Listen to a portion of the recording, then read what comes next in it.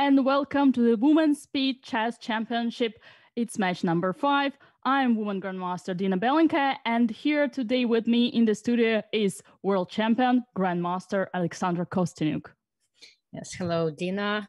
Hello, everyone. I would say former world champion, but anyway, nice. Thank you for your greetings. And I'm very excited to see another match of this wonderful event that supports women's chess. Let's see what to expect. We are indeed very excited about it. Let us first have a look at the format of this event. We will have 16-player bracket with 8 invited players seeded by their May 2021 FIDE Blitz rating, 8 players qualified from the main event, and in the main event, which we are having right now, we have 16 rounds. Well, it's like matches, 8 matches, right? We have 16 players, so it's 1/8. We're watching now match number 8 of the 1/8, and the winners qualify for the quarter of the finals. And each match, each one of these 8 matches consists of 3 segments. It's divided into 3 segments. The matches are quite long, I can assure you. I've been there, I've played one of these matches. So the longest segment is 75-minute segment with a time control of 5 minutes plus 1 second per move. Then after a 5-minute break, it's followed by the second segment with the time control 3 plus 1, which lasts for 45 minutes. And then the final segment, which can turn the tables around very easily. It's the trickiest one. I suppose 25 minutes with 1 plus 1. So it's a very special bullet segment. And well, we're going to talk about, I think, in more details during the match about this segment. Definitely. Now let us move to the prizes of the event. Everybody is competing for the first prize of $20,000, which is quite a lot. And it was also increased when the tournament was already announced. The second prize goes with $12,000. And we have so far everyone who is competing in the 16th main event competing for a prize. Well, I must add that now we're watching the main event, right? Like the knockout matches, but there were 8 qualification tournaments, and each one of these tournaments had its own prize fund. So the total of the main event is $58,000, while the total of the whole Women's Speed Chess Championship 2021 equal to $66,000, which is, again, I think, very great for women's chess. And that's a very nice initiative from both FIDE and Chess.com, the 2nd year in a row already. Absolutely. Now let us have a look at the players who represent the main event. As Dina mentioned already, there are 16 players. The 8 one that have been invited according to the FIDE Blitz rating, and the other 8 players qualified via very difficult and hard qualification tournaments. I know that Dina played in some of them and had wonderful performances in 1 or 2 events. So Dina knows how hard it is to qualify. And I was on the other luckier side, I would say, because I got invited straight to the main event because of my great Blitz rating.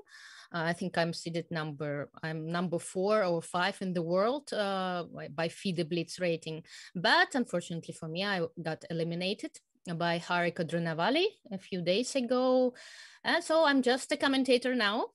And today we're going to have and to see another very, very interesting match between 2 very strong players, between Irina Krush and Nana Dzagnidze. So Dina, what do you think about this match? What do you expect? That is going to be indeed very interesting match. But as you mentioned yourself, Alexandra, it is going to be also very very difficult match for both of the players and also very stressful one. And besides, it's a knockout event, so there is only one place, there is only a winning place that continues to the next stage. So the stakes are high, and I am super excited to see how it will go. I do not think I have a favorite here, so my favorite would be the fighting chess, the fighting spirit, and a lot of action. Okay, well, I must add that Nana Dzagnidze she's a former Blitz world champion. She's a very big expert in playing fast chess. And Irina Krush is a several times US chess champion, a very strong player. She's certainly an underdog in this match, as I can see it. I think if I would, need to bet, I would bet on in Nana's favor. I think she's definitely the favorite. But again, it's Blitz. Anything can happen. Although it's not that stressful, I think this year in terms of it's a very long match. So if you lose one game or two games or even three games, even in a row, nothing, you can always come back. So I guess it's more about your ability to recover and to forget about what happened before and continue go forward, because the distance is, as you said, quite long. Yeah. So I think we should go on a short ad break, and we'll be back with the match.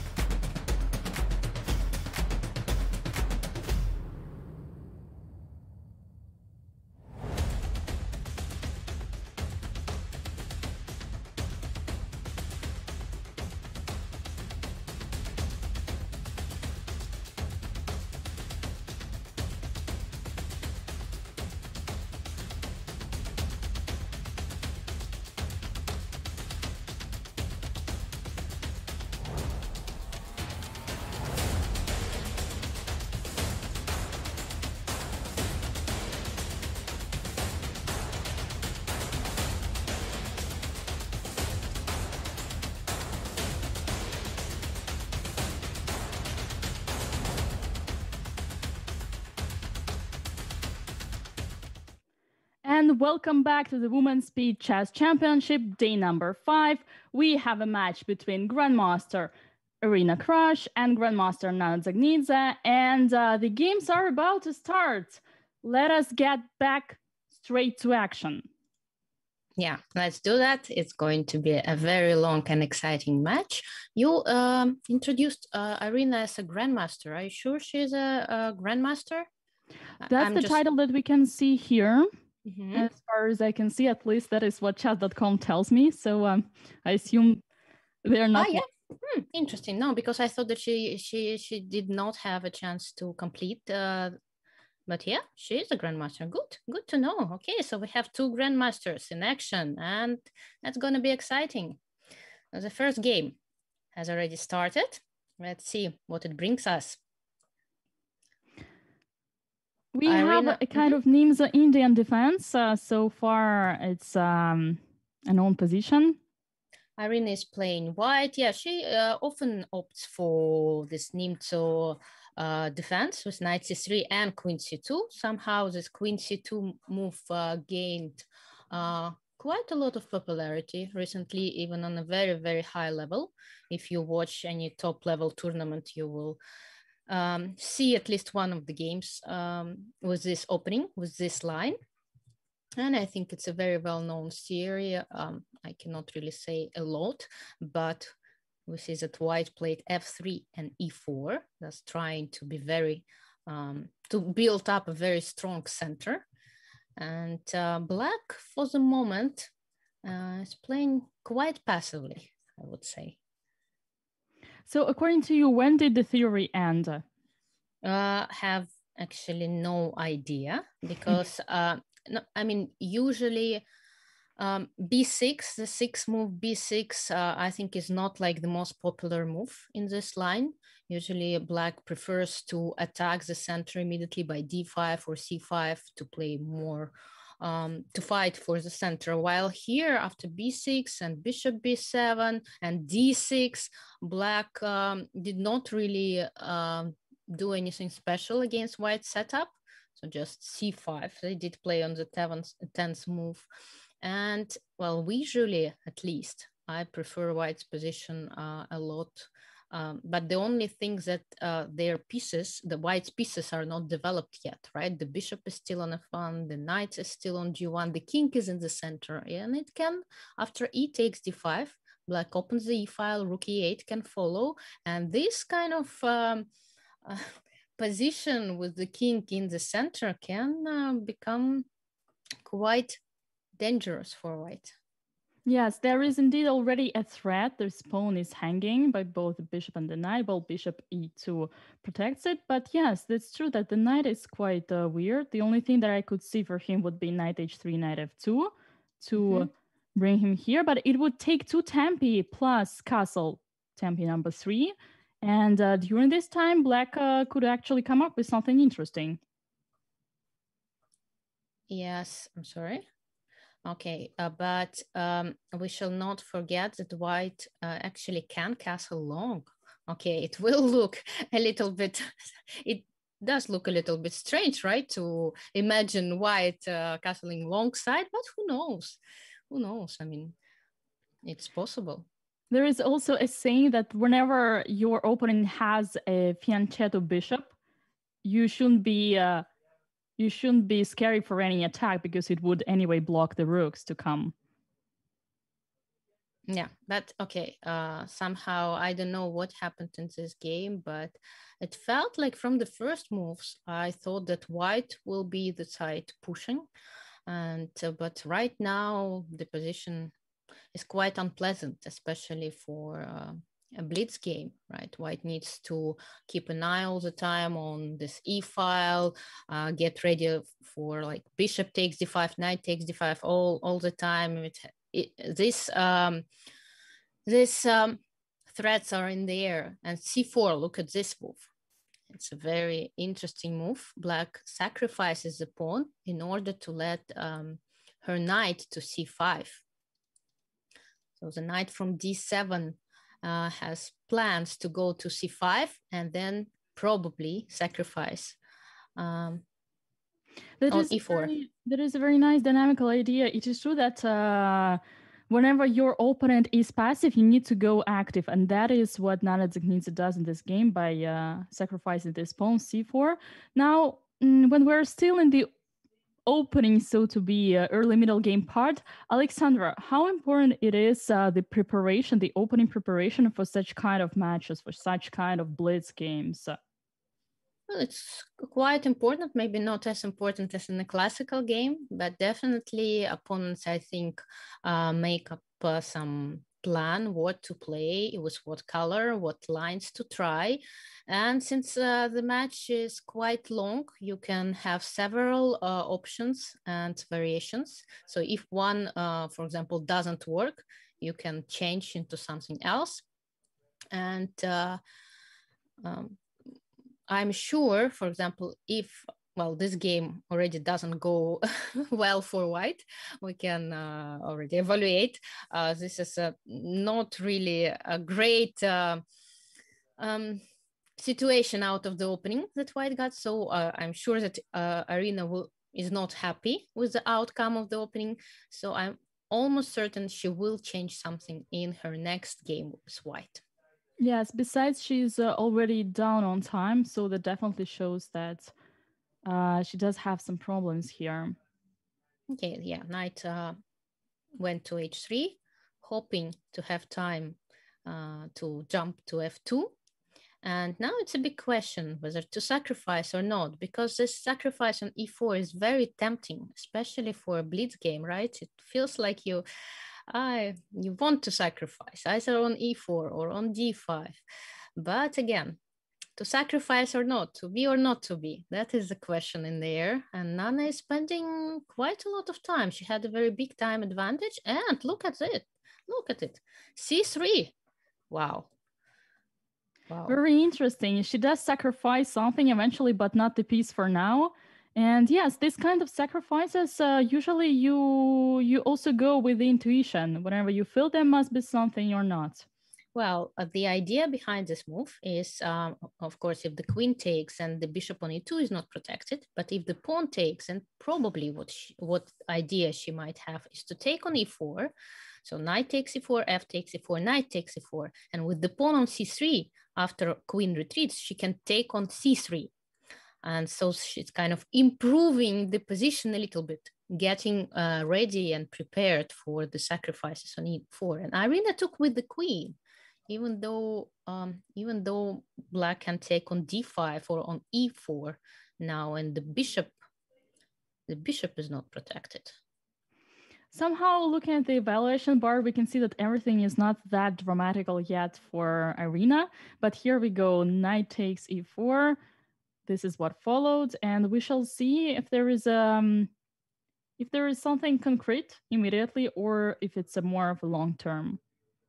Yeah, it can also be easily positional sacrifice, right, as we call it, meaning that black is okay to play a piece down for 2 pawns, but again, hoping to have white's king in the center as long as possible. And now let's see, knight takes g3, queen takes e7, rook takes e7, h takes g3, and then bishop a6 and rook e8. But apparently, white can hold this somehow by rook d2 and knight g1 probably. Yes, they do have an extra knight here that could protect this bishop. So for now, should be holdable. Okay, queen f6 followed. Attacking on b2. And also opening the rook, which is an x-ray. Too many white pieces are on the e file, starting with the king. Queen f3, okay, black can just take on b2, but then it gives a possibility, a moment for white to castle.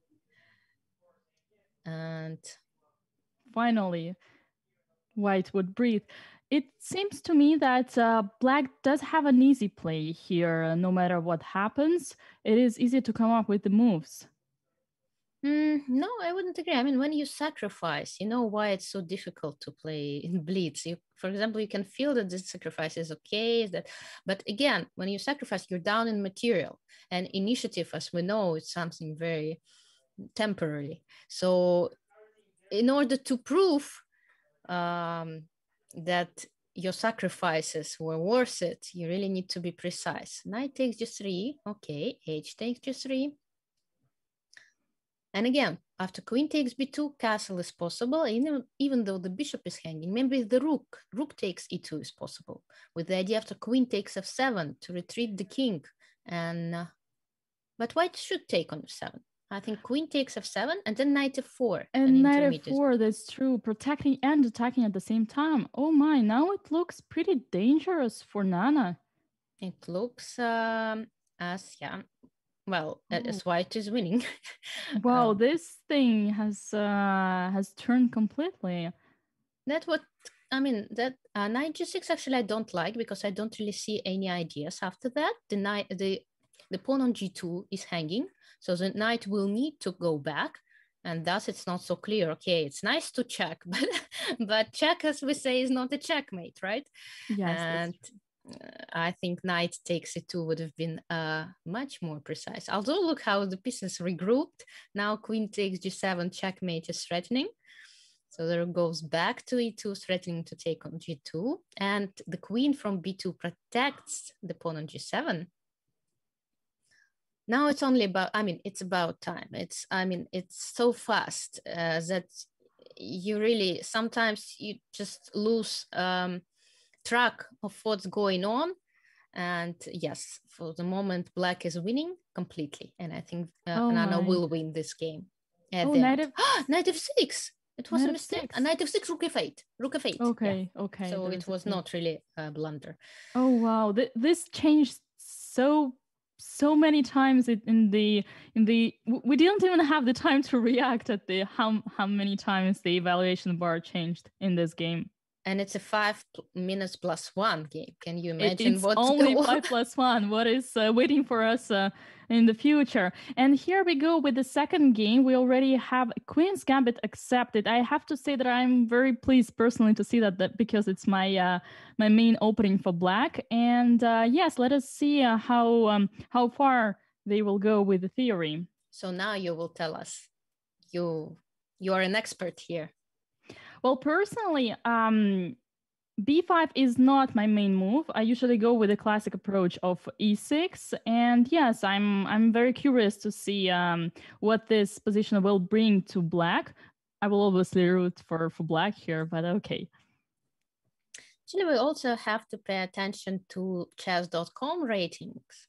And we can see that Nana has a higher rating, like a significantly higher rating than Irina. So almost 300 points higher, and it's a big difference. I'm not sure how often these players play on chess.com, right? It's also quite important when we talk about ratings. But 26-28 versus 23-56 looks as a very big difference. Yeah, it's a very interesting point that you mentioned. Yesterday, Jennifer Shahade was hosting the commentary and together with Elizabeth Pats, and she mentioned that Irina is actually not playing quite often. She doesn't play quite often online. And it's true that, well, in previous times, let's say before the pandemic, online wasn't that popular and everyone used to focus on the classical rating. But now she takes it more seriously and she's very competitive by nature. So it's true that she doesn't play much. That could actually explain her low rating, but I think she definitely, her rating is definitely underestimated here. Mm-hmm. Mm-hmm. Yeah, you need to play a lot to have a rating that really reflects something, right? Because right now, just simple numbers. But anyway, the difference is there, and we see a very tense position that arose from quite, well, usually it's a quiet line of the Queen's Gambit accepted with e3. At least that's what one expects when see such a quiet move as e3. But as you can see, it turned out pretty sharp. Yes, that's true. It is also about this pawn on c3, whether it's going to die or not. Well, it's going it will most likely it will die anyway. Yes. So the question is when. And I guess this is also could be decisive for black. How much initiative could they gain while white will be going for this pawn? We'll assume that won't last long, but nevertheless. But for the moment, this pawn on c3 is also an extra pawn, right? So black can easily give it back. But of course, they want to give it back in such a situation where it will be quite unfortunate for white to take it. Okay, c5, an effort to support the pawn. So if the bishop from a3 now takes on b4, of course, white will not do that because after c takes b4, black has a very, very solid extra pawn. Yeah, no, that would be even too protected past pawn. One of them would be protected. Yeah, definitely not. That would be a suicide. Okay, here we go. D takes c5 followed. And yeah, c5 is a very, very basic pawn pawn break in the Queen's Gambit accepted. So that was pretty much expected. Now it is very interesting how she develops her knight. From one side, we know that the knight on the rim is dim, so one shouldn't put it on the side. But here we go. It is actually protecting and planning to come back to the center pretty fast. Yeah, but the main question, what's going to happen after bishop takes before knight takes before queen takes c3? I suppose some knight will go to d5. And then again, it's black who's going to be down a pawn, right? Will the initiative be enough for this pawn? That's a big question, as I can see it. And I'm surprised actually to see Nana taking so much time, right? Almost 1 minute and 10 seconds she spent on bishop takes before, which to me seemed quite forced in some way, because you don't really want to have that bishop over there. And that pawn as well. Mm-hmm. So I thought that bishop takes before and queen takes c3 are almost obliged for white, but nevertheless, Nana spent a lot of time contemplating over this line. Sometimes the strength in blitz is also that you're capable of doing some natural moves, some logical moves quite fast without thinking. So this is what you need to have this balance. You need to find a golden middle, if I can say so, right? Not to be too fast, because it's still quite a long time control. 5 minutes, it's quite a long blitz game. But at the same time, yes, so when to play fast and when to think, it's always a question, even in a blitz game. Queen to d2, I don't really like this move, because queen f6, you see the diagonal is not really protected anymore, it's a big diagonal. I was thinking about queen to b2, but then probably rook b8 with the threat of knight d3 was quite unpleasant. So that's why white retreated her queen to d2, which looks, as I said, a little bit dubious to me, but maybe it's like more a psychological effect, and Nana calculated everything. And wow, knight to a6. Oh, this is weird. This is weird and not natural at all. But if the knight manages to come to c5, it could be pretty intelligent. Mm-hmm. Actually, transferring the knight from b4 to c5 looks as a very smart idea right now, because after knight takes c5, knight b3 fork, right, is threatening, and c6. Well, I would, try to finish development with bishop e2 and castle somehow. c6 is not really the move you consider. And we see that the players approach this position very concretely. They're not doing obvious moves. They definitely surprise us with every step they take. Here we go. I guess the move of black here with rook d8 in the same spirit, as rook c1. It is true that they are being very creative here. And well, one thing that we have to add is that the fact that black is a pawn down is compensated by simply lack of development from white side, and this is what black should use in order to equalize, or maybe even have a good play. Their only problem is the bishop on c8, which is still not developed, and by the way would belong to this diagonal, I would say, but for now it will take some time. Yes, it will. But for the moment, this X-ray, this opposition of the rook on d8 and queen on d2 is very unpleasant. So white should somehow retreat her queen, I believe. I mean, it's bishop, for example, e2 is a possible move, but then you need to calculate all these ideas with knight f4, right?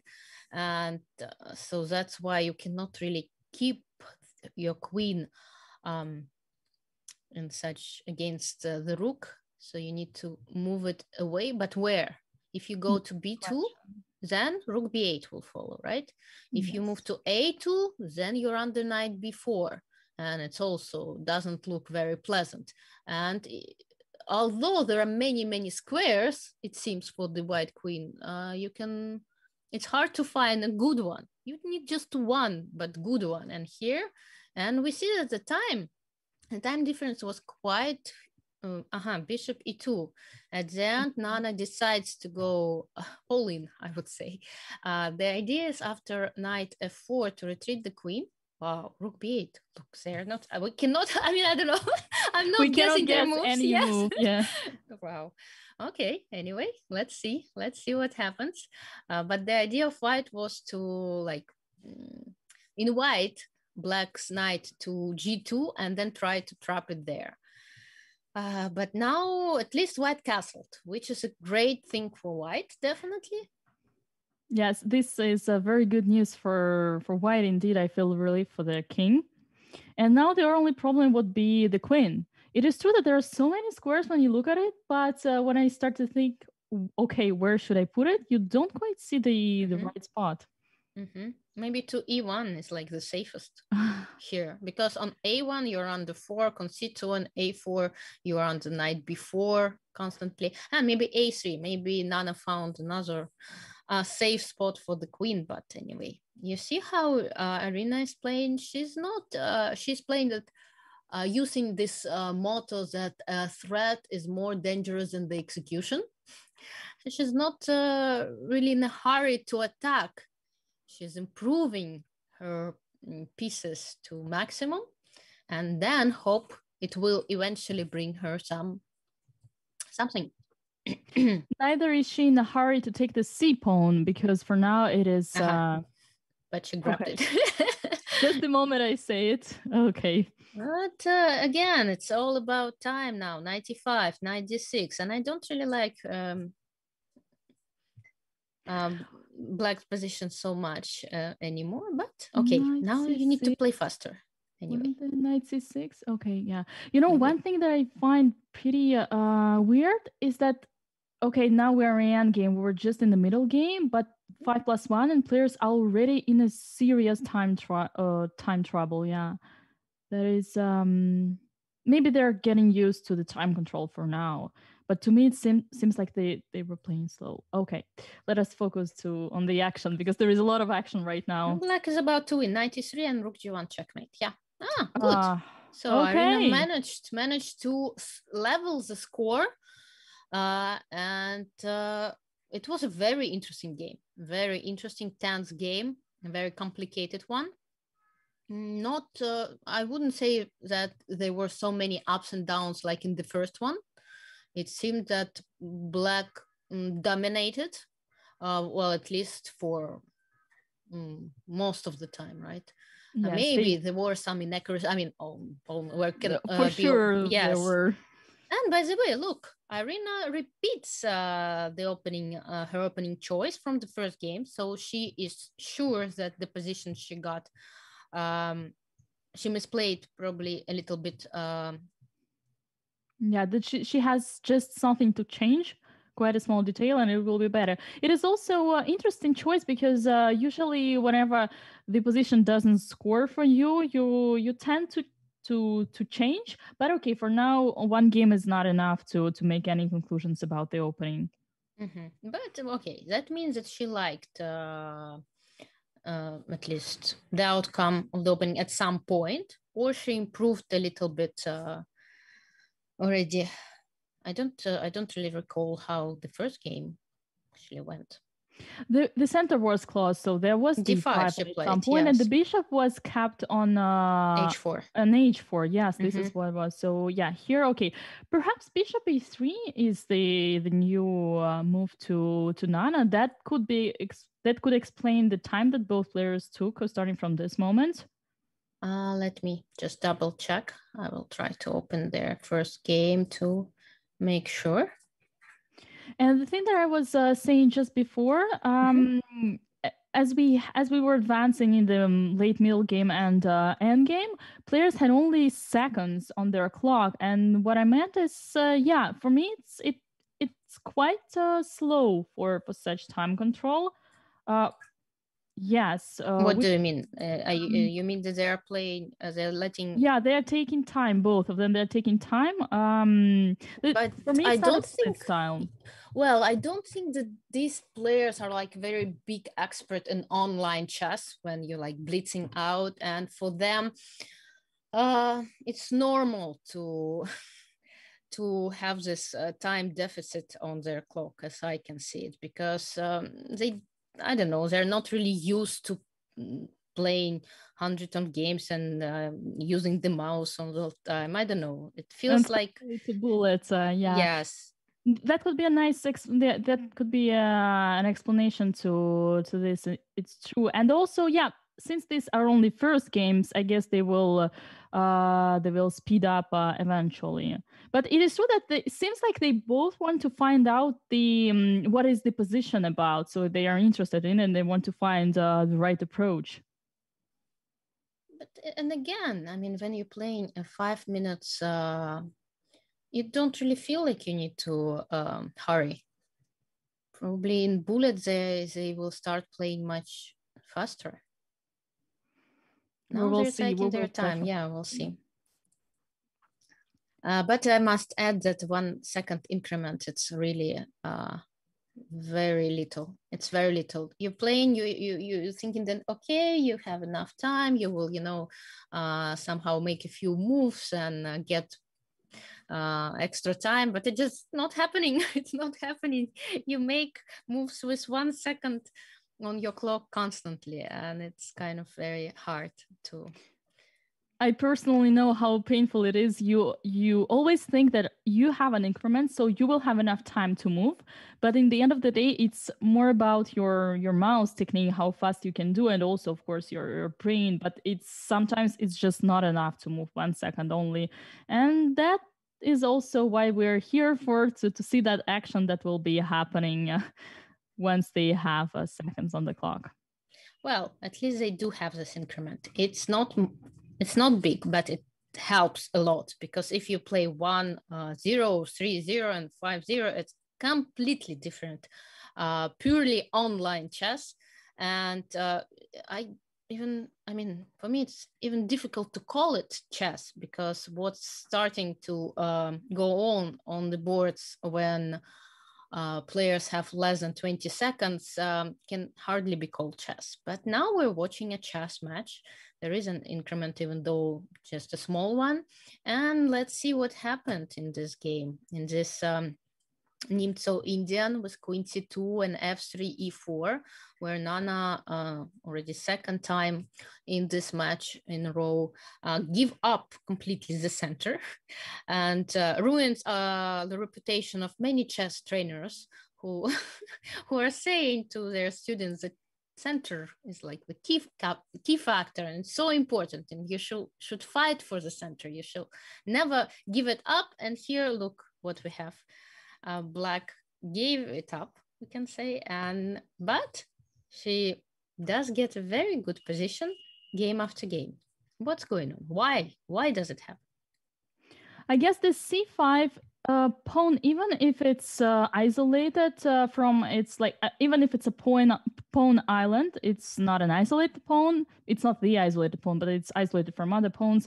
So it's weak. But here it controls the key d4 square. So there is some kind of feeling that black still has a control of the center. Even though it's, actually, I think the reason is that while white is making these moves like F3, E4, they're kind of building up a very beautiful center, but the pieces, the king, the bishop on F1, the knight on G1 are standing there. So they're not developing. So, okay, they're fighting for the center, but we shall not forget the second very important factor is pieces development. And black is definitely up in pieces development here. And that's what matters, at least in these 2 games that we've been following.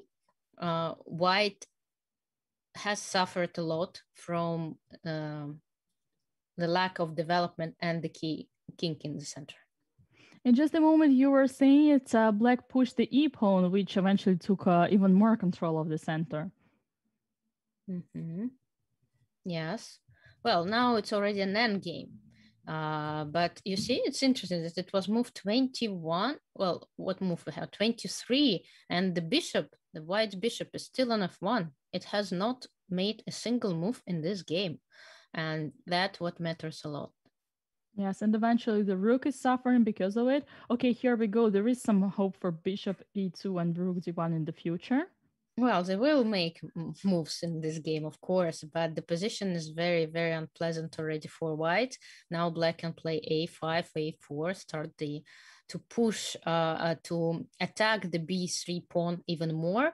And the rooks are very nicely doubled on the b file. And as soon as the b pawn moves away, the rook can get to b2 and disturb white's king a lot.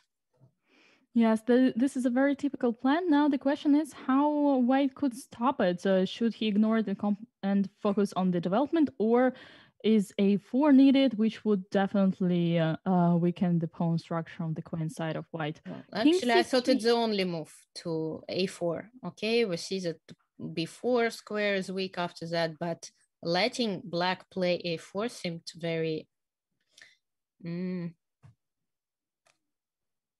It doesn't look as the right move. Now we have this pawn exchange here, and the knight came to b3. For now, there is no infiltrate on b2, but there is a weakness. There is a weakness, even two weaknesses, I would say. Well, c4 could be compensated by c5, but okay, it's more about the activity of the pieces. And here we go, knight takes c5, rook a3, we expect. That's what happened. Now the king will need to go to d4 probably. I wanted to ask if it wasn't dangerous, but seems like it's... Well, it is, but everything is dangerous. King d2, rook b2 seems to be even more dangerous, right? Yeah. So, I mean, sometimes you don't really have any choice. And the time difference is huge. So the time difference is huge. And even though it's an endgame, the king in the center here doesn't feel very safe. So rook a2 looks very nice here, attacking the pawn on g2, preparing rook g2 somewhere. And but the most important thing, I think, for Nana here is not to give up this time advantage. Just make moves a little bit faster and press Irina on this time difference. Isn't it some kind of a critical moment where you might be having something concrete, and could it be reasonable to take some time to find the right It's approach? A good question. It's a good question, but it doesn't feel here as a critical moment. And actually, it's to the player to decide, right, to find these critical moments. And you see how much time Nana is taking, and it can just be crucial at the point when she actually needs it, because the king in the center, we say it's not stable, it's not safe, but at the same time, it is supporting the c-pawn, which eventually can run very fast. And oof, I don't like this exchange at all. I don't like this exchange at all, because the rook was so much more active, the black rook, compared, for example, compare the rook on a2 and the rook on e3, right? The rook on e3 the poor rook was blockading this e4 pawn, and we know that the rook is not supposed to, blockade the pawn. I mean, it's a very strong piece. But, okay, Nana spent a lot of time. She decided to exchange her rook, and the position is about equal now. Even I prefer it for white. And the time, look at the time. Oof, knight f2. Yes, the time is equal now. So psychological advantage definitely shifted to Irina's part. But once again, it's all decided on the seconds.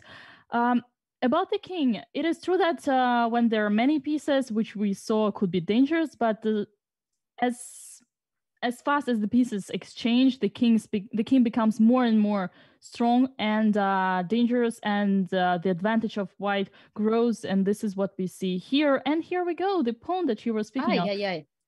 She blundered the pawn. She blundered the pawn. Now it's a drawish endgame, and well, it was completely winning for white. And I was, preparing my speech.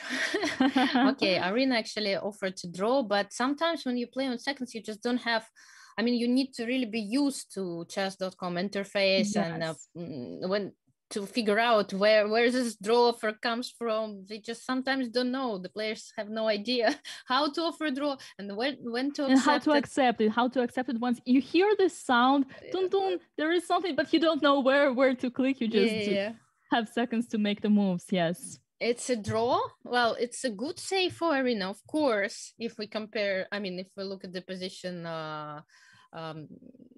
right after the move a4, for example. But if we recall what happened in this game, then we understand that Irina might be disappointed. And what do I think we have a break? I mean, not only we, but the players mostly have a break now. They do have a short 5-minute break in between this long segment of 75 minutes. So we'll go now to this break as well, and we'll be back for more chess. Stay tuned.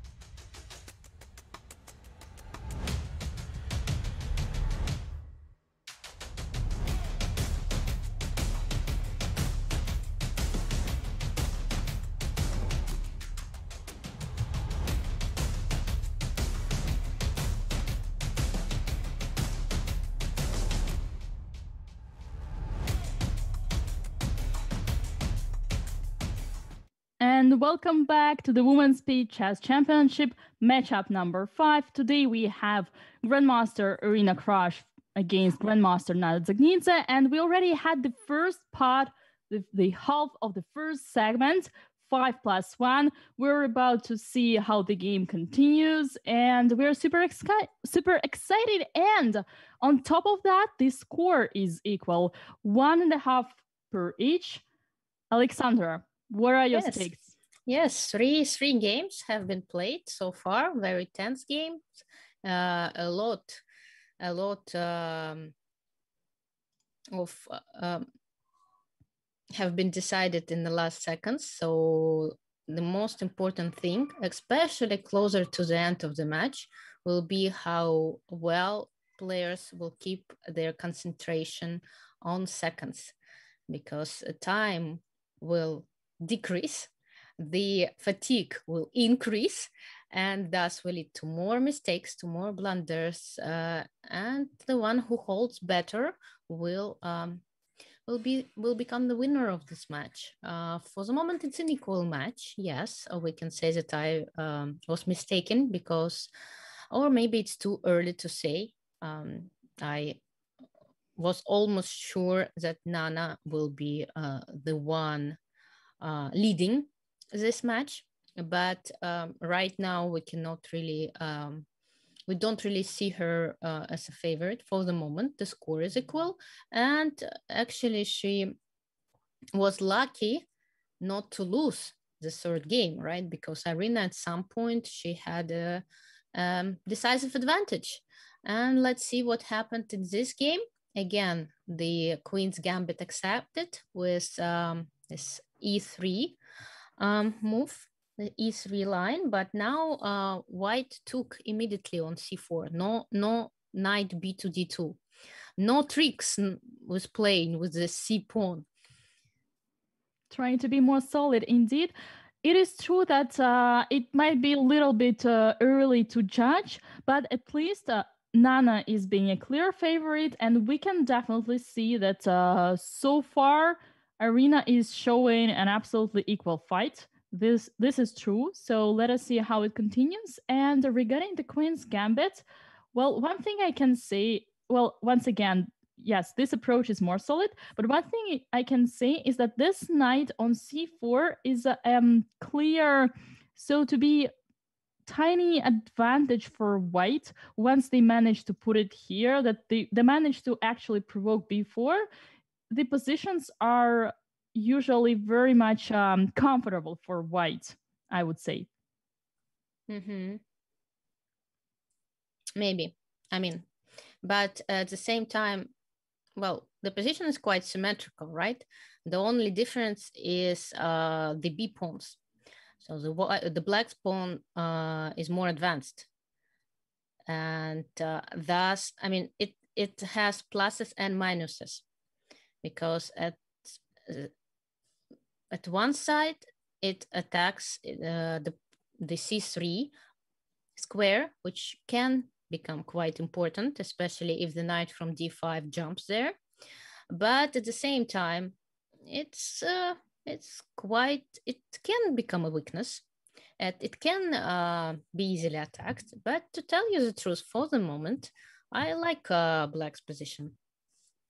Well, Black has succeeded with his main issue, the development of the queen side. So yes, the rook is on c8, the bishop is on b7. Both knights are really nice, so there is no reason why Black would be worse here. Well, maybe there are some, but hard to understand why. I would call this position about equal, but what I don't like the move g3 very much. I don't really see the point why to weaken this diagonal and the bishop on f3, right? Because the pawn on g2 was kind of protecting the bishop. Now it's hanging, and there are some ideas appear, such as knight c3. Even now, knight c3 looks quite interesting. Let's put it this way. A pawn sacrifice, which is not possible to be taken because of the knight on d4 would be hanging. That is true that g3 together with e4 is a little bit strange. Usually one tries to put a kind of a barrier of either pawns of f3 and e4 towards this bishop on b7, or simply not to play e4 when you want to change the bishops, the light squared bishops first. Also, Queen's Gambit in general and this position in particular is full of dynamics. So there are many general conclusions here, but we should also see the concrete ideas. So e4 is attacking the knight, then it might move further and attack the bishop, which could cause some troubles to black. Let us see. The position for now remains more or less equal. But, well, we're on a concrete side right now. Remember you asked about this key moments, right, of the game, when to think and when to play faster. And that definitely seems as a key moment, because now black needs to decide where to retreat the knight. And there are several options, including one with intermediate knight takes a4, which seems impossible to find during the game. Actually, I don't really understand it myself. Bishop takes d4 is, I don't like it all. You shall not give up such a bishop if you're just, really forced to. And here it didn't feel, but clearly Irina didn't like some lines with e5, and she felt obliged to give it up. And I don't like this decision. Yes, and now, well, at least black gained back this bishop, so there is no longer two bishops advantage for white. That could, yeah, but from the other side, the pawn c3, if it's going to be lost, yeah, this would be a typical pawn down. Sometimes in Queen's Gambit accepted, we do sacrifice a pawn on the queen's side for the activity, but this is not this kind of pawn. It's usually a pawn that you can easily attack, some kind of a B pawn which is isolated from other pawns. But here, it's not the case. And we already Black decided to sacrifice in exchange. Was it like a decision? Well, she hoped to, I don't know, actually, maybe she hoped to take, Irina hoped to take on f1 here, bishop takes f1. But it doesn't look as a very good exchange. Again, you see that we had like a series of exchanges, and it's very important in chess. Sometimes we say, okay, we have this value of the pieces, bishop costs 3, knight costs 3, rook, and it seems so obvious, unless what to do, when to exchange bishop for a knight, when to exchange a knight for a bishop, when to exchange this pair of pieces or not this one. It's very, very difficult to explain and to feel. It's really a mastery, a positional way mastery. Sometimes when you play against a strong grandmaster, nothing really goes on. You exchange pieces, but you just feel that suddenly, little by little, your position deteriorates. But nothing is going on, no like tactical blows, no complications, but just simply exchanging pieces. And if you understand what pieces to leave on the board in this concrete situation and when which pieces to exchange, it really can give you a tremendous advantage in your game. Definitely. It is also about this balance and sometimes intuition. Sometimes you just need to fill the position or to be familiar with this position. Yes, intuition, what is it? I actually sometimes I just put I think it's equal to experience in some way. Yes, this is definitely a knowledge and experience that you achieved during a long period of time that you can use some kind of, in a sense. And look at the time. And Irina too late. resigned. Irina resigned, and quite an unfortunate loss as I can see it, because the position was very complicated, very nicely looking for black, but suddenly Irina decided to exchange her bishop on d4, and the position just collapsed after that. So that might have been a crucial mistake for her in that game. Yeah. And it's not really, it's more positional mistake. Well, sometimes positional mistakes come from blunders. tactical inaccuracies in your calculation. In the way how you evaluate, Exactly. sometimes you evaluate and then you just miss one idea and simply all of your strategies is wrong. And here we go with the game number. Okay, it's game number 5. No, 6. Game number 6 or 5. Well, it's 2.5 to 1.5. Yes. Okay, that makes 4, right? So it's game number 5, as game we figured out. Yes. And it's a game. Is it just the third game that Irina is playing white? It is, and it is the third game that we see the Nimzo Indian also from Nana's part. And a little, queen to f3. Yes, this is definitely new to us. But okay, h takes g5, queen takes a8, and I think after knight c6, the queen is trapped. I mean, it's not. I'm surprised to see this move because it never works. Wait, isn't that too early to be to be so sure, maybe. No. Wait, I meant isn't that too early for white to not know this position either? Like, yes, that's why I was such surprised. moves you either know them or do not know them. Maybe she mixed up some ideas and some lines. Sometimes it happens. I mean, you are certain you saw this idea, but there's a little difference of the pawns somewhere on h7, a7, and the whole position is completely different. And I think Irina mixed up some lines and ideas. And actually, that's what can happen during these matches. When you lose a game, it's very important not to start losing in a row, not to go in this kind of tilt situation.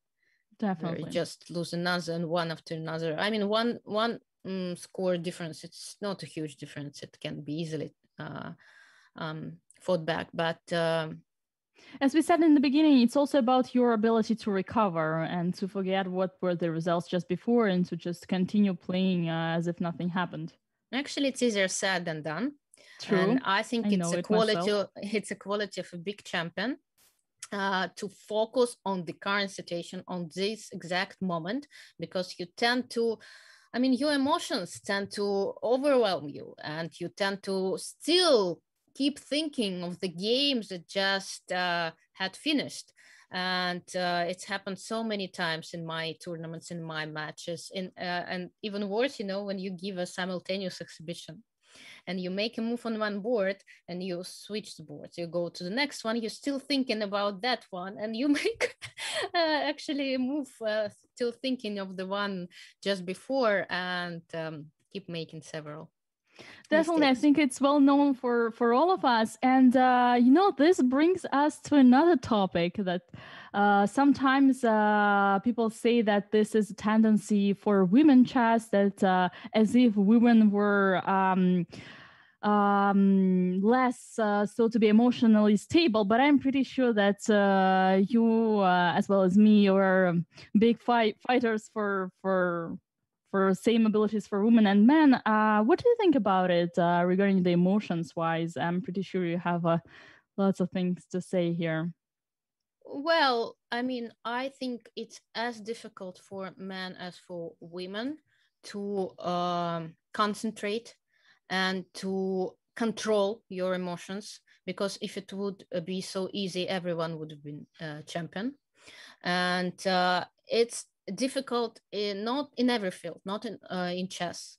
Every single sport, and a high level sport, top level sport, requires a very high level of concentration and a huge talent of controlling your emotions and being stable in some way. So it's quite difficult. Of course, women tend to lose control of their emotions a little bit easier than men do, I think. But again, it's more a social thing. I'm certain that if women trained in this way, right, they are capable of controlling their emotions and overcoming men when it comes to controlling your emotions. But it's very hard to do for both, for men, for women, when you play some sport.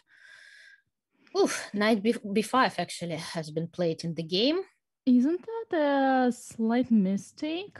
Yeah, Looking it at the seems so. evaluation bar. It seems so. Because The knight... idea... Yeah, go ahead. No, knight b3 and knight... even then queen takes e5 looked very, very good. But knight There b5... was a simple capture, yes, in one move, but knight b5. But knight b5 seems to be like the move in the wrong direction. And again, it's not that clear. Maybe it's a good move. Queen f3, knight d6. It's still, the position is very... it's great for black. They don't have an exchange, right? An exchange down, but the king's position is very weak. And the knight on e5 is hanging. The queen on a8 is almost trapped. So probably white needs to go away. I mean, to play queen f3 immediately, not to lose the queen. This moment when you can save your queen after such a long trap over there on a8, you psychologically really want to bring it back. But after queen f3, for example, knight to d6, and the questions remain: how to protect the knight on e5, how to protect the pawn on c4. But again, we discussed this topic in the first game, I think, or in the second one. When you're down the material, you do have some initiative, and it's quite challenging to find the right moves. It's not that easy, and the initiative tends to slip away. If you don't prove it here and now, then you can end up without an exchange in an endgame. This is interesting, because from the other side, many experts say that whenever you're playing blitz, it is always better to have the strategy. Yes, when you attack, it's always easier to attack when to defend. It's easier to attack, especially in blitz. If you have even number of pieces. Okay. Of course. I mean, if you attack and the play against the king is also quite a good thing. But again, when you sacrifice, then every move starts. They're starting to be more price important. Of every move is higher. Actually, I don't know why after king b1 and bishop a6, yes, you played. Because the knight was hanging. I was thinking to somehow to trap the queen there, but okay. And here we go with a sacrifice on a3. Black gains an extra pawn. Well, knight e4, knight c3. And look how interesting. Black has still 8 pawns on the board. Have you seen such a situation? Wow, 17, where it moved 17, still 8 pawns on the board. That Amazing. Is true. Oy. Yeah, even neighbors are impressed by the number of pawns Black has in this position.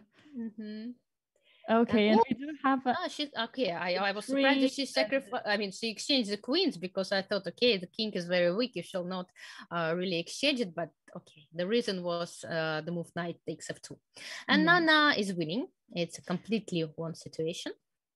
Yeah, here we go. We have the result, and we now have the leader. Nana is leading 2 points ahead, but once again, as we already mentioned, the distance is so long that 2 points are not a big deal. Here we go with the same queen's gambit accepted. b4. Will we see bishop c4? I think so. Yeah, I think Nana should be.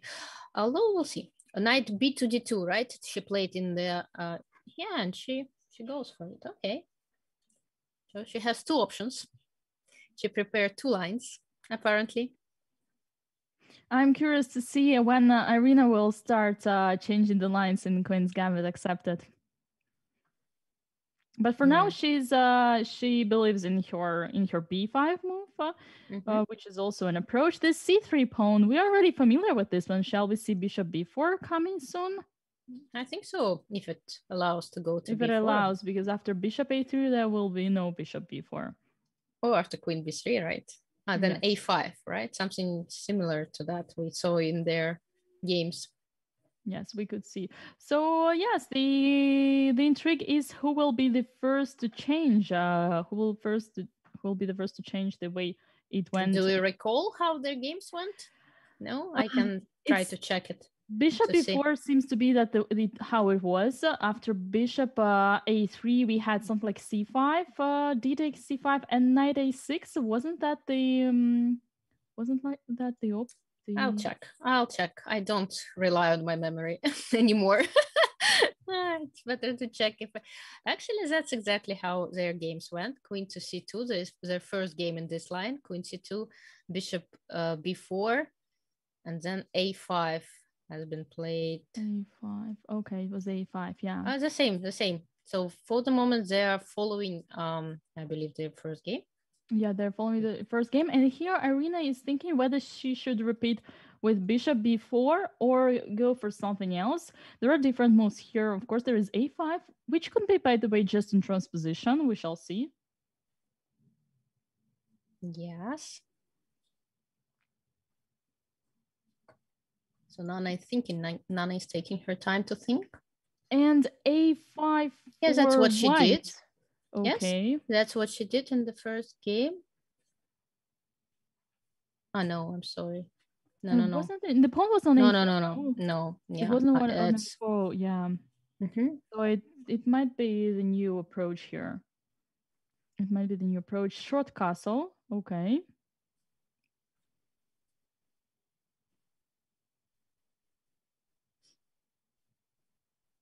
Bishop a3.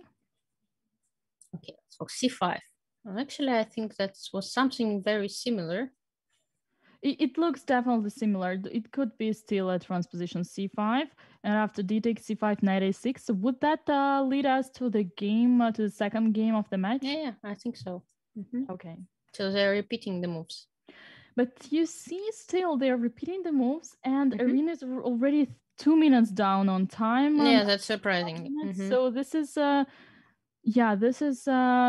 me, it would mean that they might not be that confident, at least Black here, not that confident with their preparation.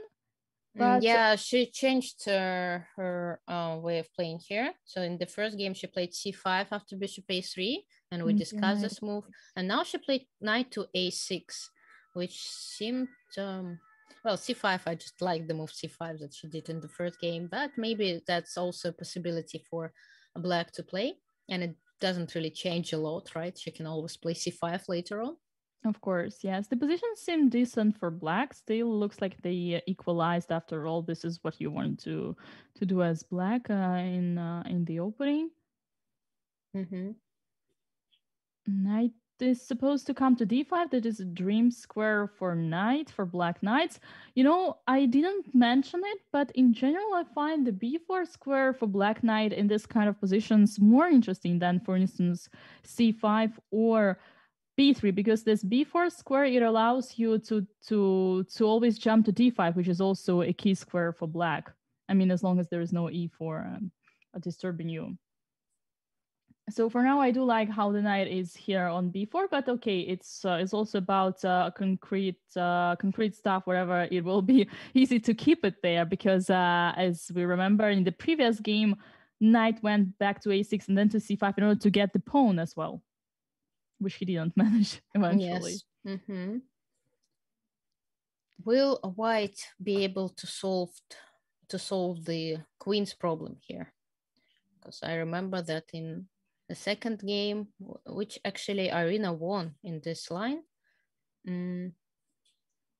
White did not really manage to find a good spot for her queen. And here we go, knight b d5. Isn't that an inaccuracy? Wasn't that better with knight f? At least it was more natural with knight f d5. Yeah. What did she like?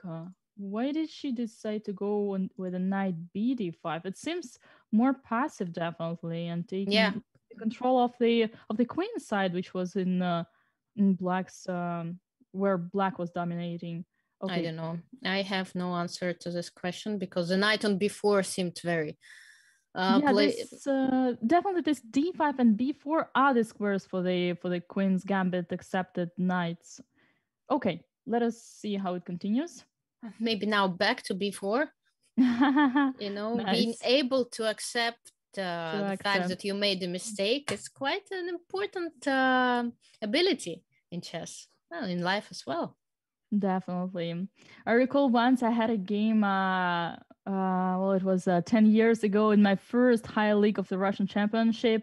My queen was on d8, and I had some kind of, I think, distraction, psychological distraction, and I needed to move fast, and I decided to play queen d8, d7, and then I went to the water closets, to calm down, to breathe, and I came back to the board and I played queen d7, d6. And then eventually I won, and you will be surprised to hear that this game was actually against Alina Kashlinskaya. Mm-hmm. So, the reason I tell this story is, for me, it's like a lifetime example of sometimes actually accepting your mistakes in a game of chess. It is painful, but it could actually be worth it. Mm-hmm. Indeed. And what do we see right now? White has an extra pawn. The king is in the center. Although there are not so many pieces, black pieces that can attack this queen. We'll see if black has enough initiative or not for this pawn that they sacrificed. Let's see. Let's put it this way. I'm not sure if it was part of the plan, this pawn sacrifice, but nevertheless, they're a pawn down right now and hoping to get something. This pawn seems more, I would say, more strong than weak, and it does a very important job protecting the knight on d6, which is just a monster, not allowing the rook to come to c8, stopping the pawn. So life seems pretty good for white here. The only problem is that the king on e2 is in the center, but once again, there is no one to attack it. So for now, everything is under white's control. The queen is under attack, right? So now white needs to decide where to retreat it, where to go with the queen, or whether to go, or rook c4 seems as a good alternative as well. And as you can see, the b file is the only hope for black. I think it's the only they're only part of the board where they are better, probably together with the knight on d5. And that's where they hope for this compensation. h3 is a very nice move, some prophylactical moves that I can't really understand straight away, but seems quite a deep understanding of the position, this h3 move. h3 could stop one day knight g4, which wasn't a threat at all, but also it could be a place for a king to retreat. But it's far away.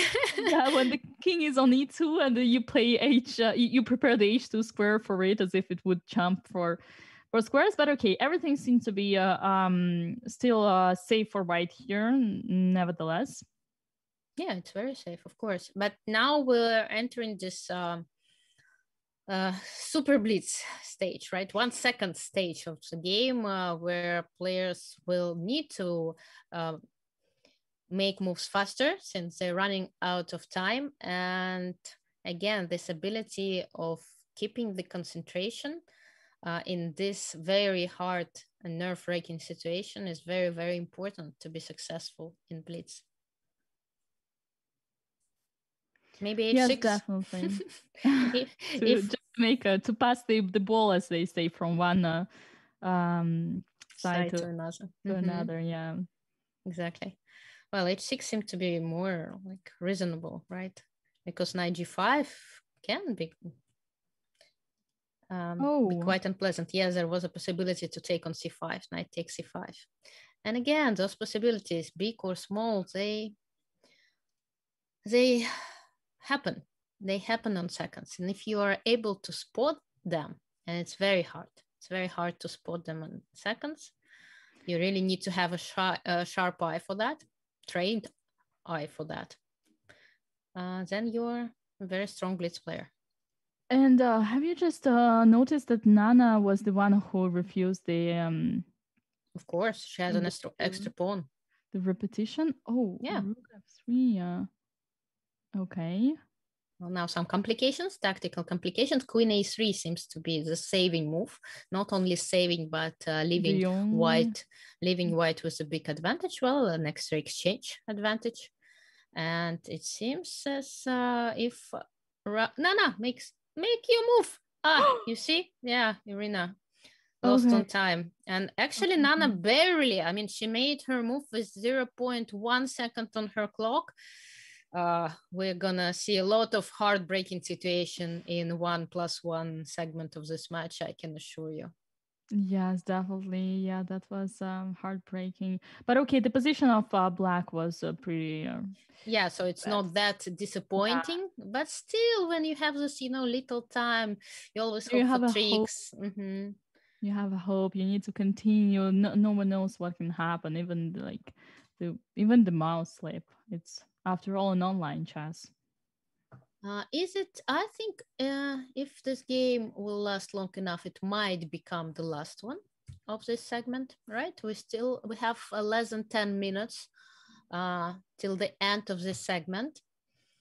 And the players do see this same chronometer, chrono timer, whatever it's called, if they want to. Of course, they have this possibility to keep an eye on it. Yes, that's true. Do you think that could be that the leading side could use it in their favor, by scratching your nose before the rematch, like drinking some water? Definitely, it's if you're allowed, yeah, it's a part of strategy.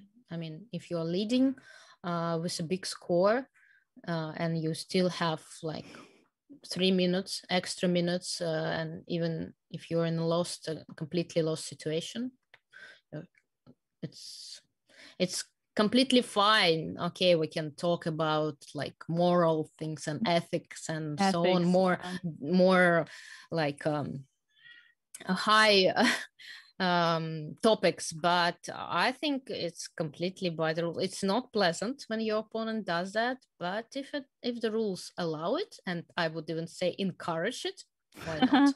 Why not? If you don't like this kind of situation, then you should play by different rules. And when players agree to play with this kind of regulations and reglement, then it's just a part of a job. Well, everyone is in the same situation, right? So yes, I don't really see why some players start complaining, especially in arena tournaments. It happens often when there is less than 1 minute left in an arena tournament. Yes, it's you can just sit and wait, even if you are 3 queens down. Yes, especially when you play against someone who is lower rated than you, and you do not want to lose those rating points. You just sit and wait, and then nothing happens. Game is just stopped. It's I'm actually I was very curious to ask this question.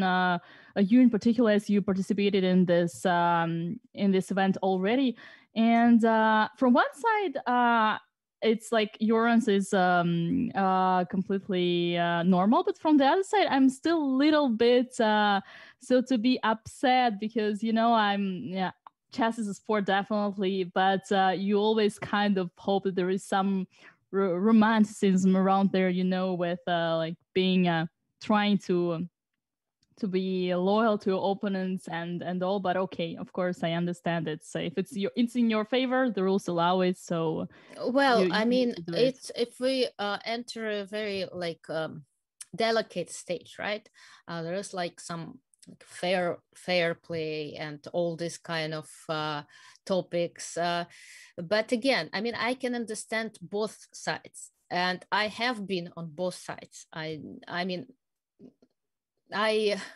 of course, I prefer to play in a very like clean way, without tricky situations, without double edge situation. If to win in a style, and but I know, and I faced many situations in my career when players crossed some certain lines that some people can consider uncrossable, but it's a discussion. It's a very long discussion, and I can say that can understand both sides. I can understand those players who will never cross certain line, a certain limit, and who set up this limits to themselves. It's not about the rules, but it's about chess being like a royal game, and you need and your life principles. Yes, and I know that there are some players who say, okay, it's a sport. There are rules. If it's allowed by the rules, I don't care about anything else. And we've seen so many situations like this. This Armageddon games in World Cups when players play with, in a completely drawish position, just trying to flag. And I mean, okay. Yeah. It's up to a certain player to decide what's possible, what's not. And we set up our own levels and principles. And for example, for me, there are some things that are completely undoable, such as, for example, when you're playing in a hopeless situation online and you make this move that you will never do in like a real chess. You put like a queen under 5 attacks, hoping for a player to pre-move or something like this. I think that's definitely something that I don't accept at all. I don't understand at all. But for example, waiting, if you have 3 extra minutes and this is you have a completely lost position, but you're leading in score and just sitting there, not resigning, I can understand that. I mean, it's your time of the game. You have 5 minutes and you can go and do anything you want. So why not to spend them all if you're leading the match? For me, that's completely understandable and doable. But again, there are different people and different views to the same topics. So everyone is to decide on his own, whether it is his own limits of what is doable, what is not doable. But definitely, as long as there are the rules that accept it, you cannot really criticize. Yeah, you can say, I would not do that. Okay, then we'll see you in the same situation. And then, there are so many people that criticize others. And when they end up being in the same situation, they do exactly the same thing or even worse thing. So, just don't judge and you won't be judged.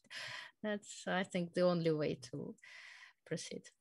I do agree with these words. And by the way, speaking of fair play, have you seen this incredible case of was it Boris Gelfand's opponent? Yes, he got actually a wild card for the World Cup. Now that's amazing, and I respect such actions a lot. I'm not sure I will be able to do it myself. I don't think you wouldn't even have you were like the third person, wouldn't even have a this idea in your mind, in your hand, when you're under this in the game, under this pressure and all, just thinking of how could I make it better. But for of my course, opponent. I mean, okay, that's more.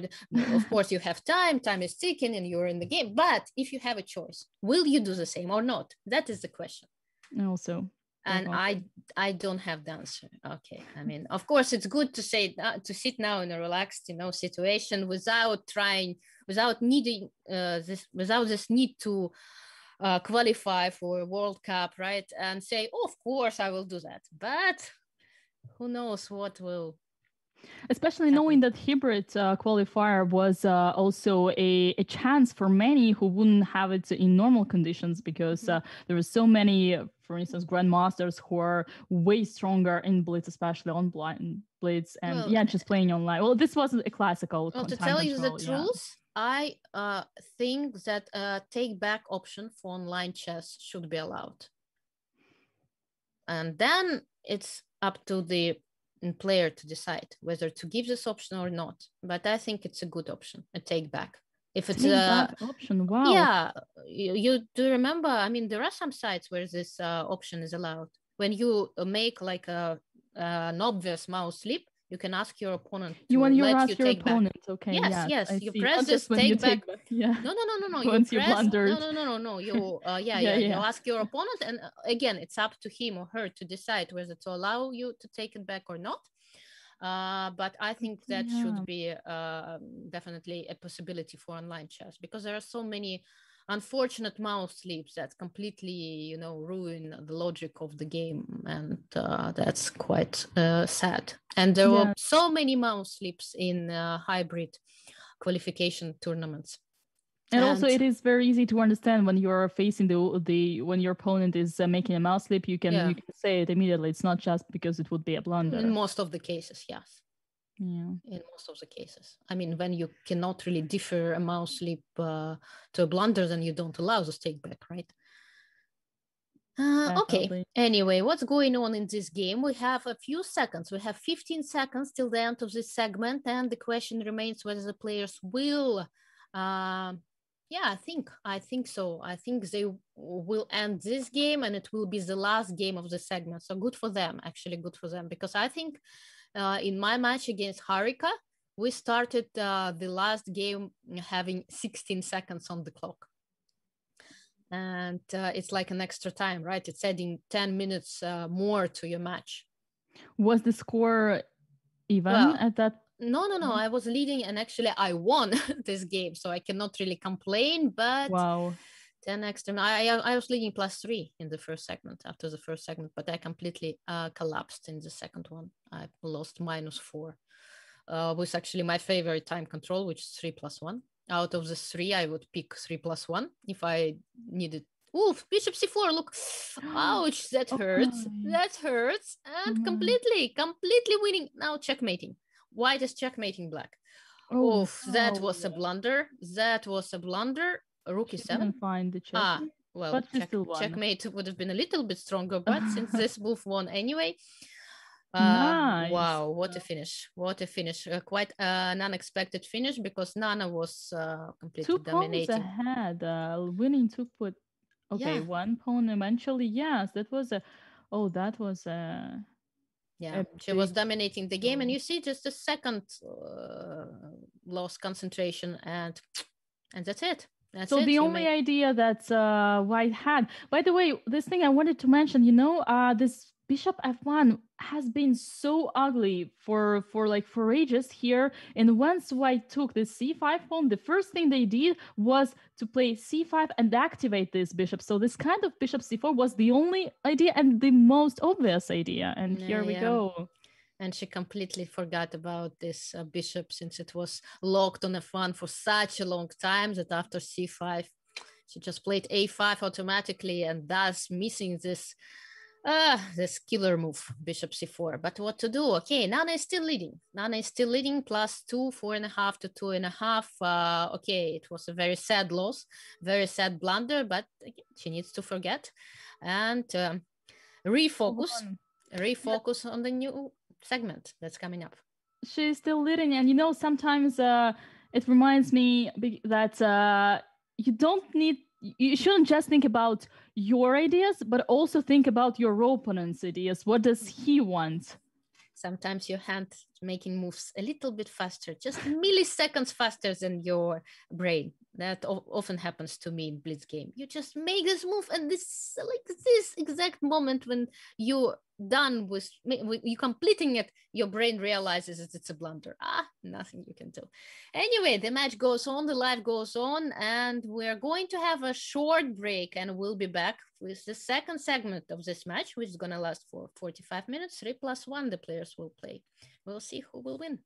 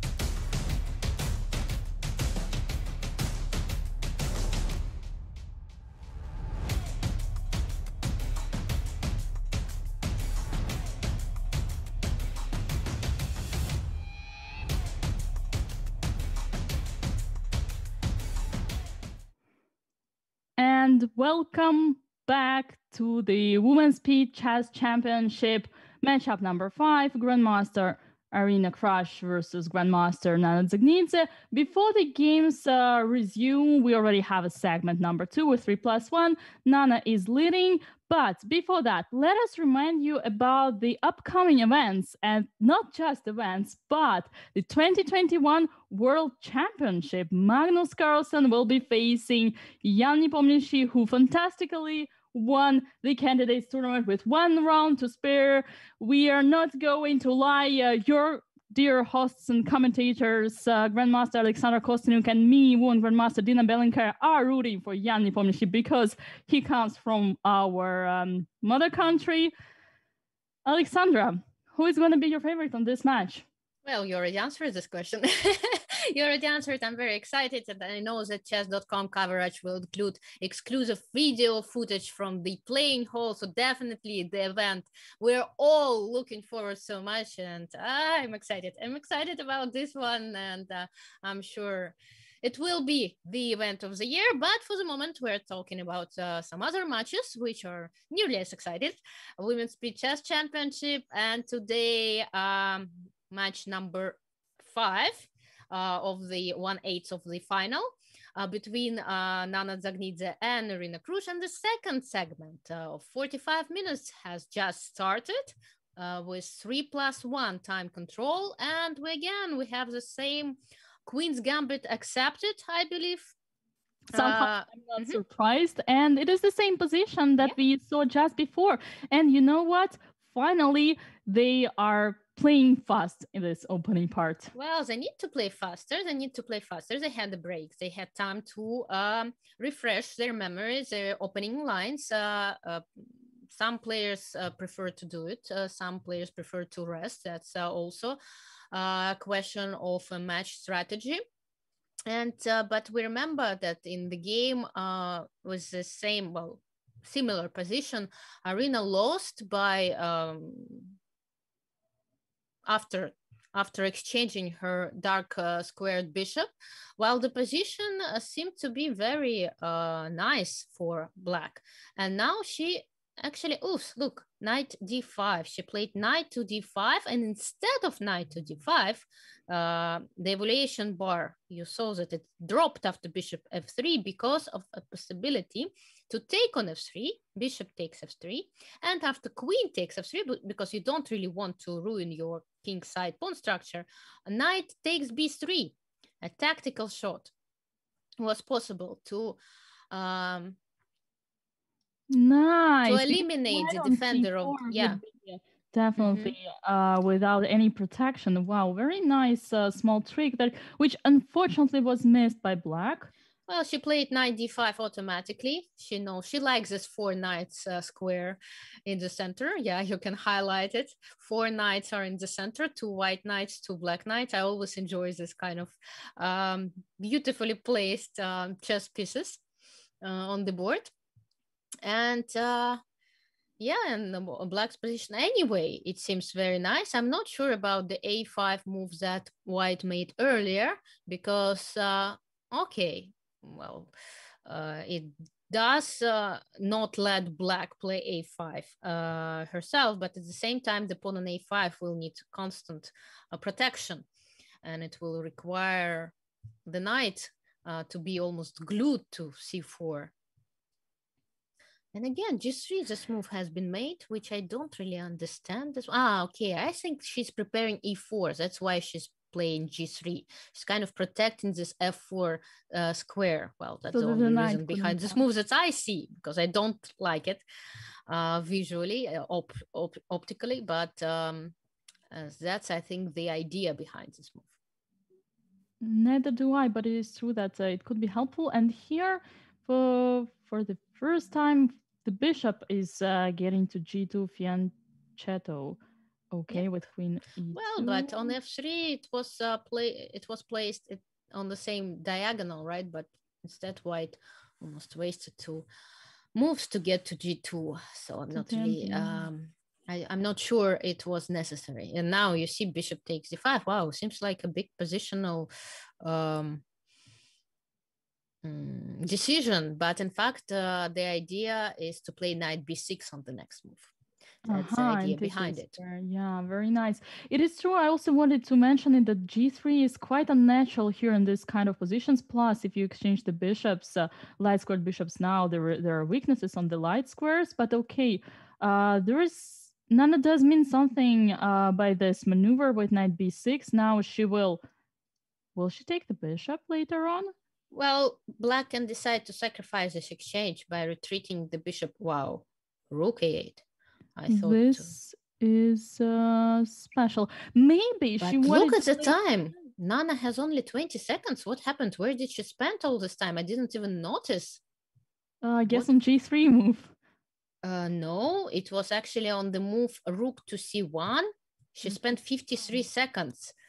And yeah, switching between these time formats and time controls can be challenging. I remember when I was playing Harika, at some point at the beginning of this 3+1 section, I just realized that I have less than 20 seconds and I didn't even see time. Time came so fast. So you need to adjust to this time format. Definitely. And I have to say that the bishop on e2 here would be really nice attacking this a6 pawn. Unfortunately, it's not there anymore. And I do not feel convinced by this idea after all, at least judging by the position that we have now when I decided to give away this bishop. Yeah, I liked f5 move so much. I don't know why knight d7 move has been made. I think the knight on b6, okay, it was a very good looking knight, but it was not doing much there. So definitely it would have been better to keep the knight on c5. Putting the next ray to the queen now with the rook c8 and back to c5. Knight c5, come on. I think it's for the first time so far that we see Irina being dominating on time. Yeah. That's what surprised me, and it was such a huge time advantage. Now it increased to 20 seconds, right? But it was much more. And again, it's so important not to let it slip away completely. But now black did not find the right plan. She lost. Knight takes b3. Combination again. What is that? And what's next? But it's not clear at all. Knight b3. And then bishop b5. Wow, but that's a tactic you can easily miss in your tournament practice. It's only because of the computer's help we can see it. Knight b3 and then the quiet bishop b5. It's a very beautiful tactic, but impossible so many tactics switching every time the evaluation. And Nana is about to win this game. Unfortunately for Irina, who had a tremendous position, a very nice position, a huge time advantage, and now look. Okay, it's less time and less pawns. Not over yet. We do have queens on the board. There might be a hope for a perpetual still, even though we know that knight is time again. Time. Nana. No way! There was at least a perpetual. No way, Irina. Maybe she was. You cannot think. I mean, you should not think. This is definitely about your experience with the mouse and with the online blitz and with Chess.com. That's what I'm saying. I mean, 1 second. It's not enough. And you cannot. I mean, when you're playing in such a match, you're under some nervous pressure. And sometimes you are not capable of controlling your own body. So your hands start shaking. At least that's in my case. And when they start shaking, you're just incapable of making moves fast enough with your mouse. I'm not sure it's the case of Irina and Nana, but definitely a challenge for me when I'm under such a pressure. I'm shaking and my hands are not, I'm not capable of controlling it. So it's quite tricky. It's quite tricky. And 1 second, it's not enough. And it's a very, very unfortunate, of course, I should also add that it's more about the technique of pre-moves, how much you master them. Because once you master them, you actually even gain the time. We have seen that so many times, even on every Tuesday. But here we go. These girls, yeah, should have pre-move. I actually think that Queen E1 could have been even a pre-move good idea for. No, I would not agree. I mean, I'm not a big expert in pre-moves, but I think pre-moves, especially when playing with increment, shall only be made when you're like capturing, when your opponent's reply is kind of forced. But otherwise, I'm not a big fan of pre-moving. So usually I only make pre-moves when I see, for example, that my opponent might take a piece, and it's like automatically I take back. Yes, that is definitely, yeah, you don't have any other choice anyway. But okay, nevertheless, here we have go. a change in openings change. Yeah, that was my point. For the first time, Irina Krush didn't go for Nimzo. She started with the ready, which then transposed to Grunfeld. And I wanted to add d takes c4 on the move number 6. Is the sharpest? Isn't it the sharpest one in this? Well, I'm not a big expert. C6, I think, is a more like solid approach, but d takes c4, it's also a possibility. Definitely. And now the biggest advantage for white is that they have a center. Same thing that you mentioned before. For those who are big, somehow missed the first segment of this match. Yes, for those who are putting a lot of importance to the center, here white would be their preferable side, definitely. So black needs to come up with the pawn breaks plus knight on c6, Alexandra, with this pawn on c7. Isn't that ugly? Well, it's not really the place its knight is dreaming of. I mean, it is a place, but only after letting the pawn from c7 or go forwards. But what to do? What to do? Now the knight will go back and then probably or forward or to e5 somewhere, right? It will move away and c6 move will come up. Definitely. And we do have d5. It is well known whenever you have the center and your opponent doesn't take it, you need to continue advancing. This is how you gain advantage. But here, it doesn't give that big of advantage for white. But look, Irina is pressing. She's pressing with time. She's pressing with the position. I mean, okay, it was very unfortunate for her to lose in the first game of this segment, but she's definitely the one who is playing better right now in this segment, using time better. Okay, but unfortunately she lost the first one, but her position here is just very nice. She needs to develop her bishop. 1 minute 40 to 27 seconds is a huge time difference. It's huge, yeah. And it seems as Nana has not really adjusted yet to the switch of time control and time formats. It seems as she's still playing this 5+1 time control.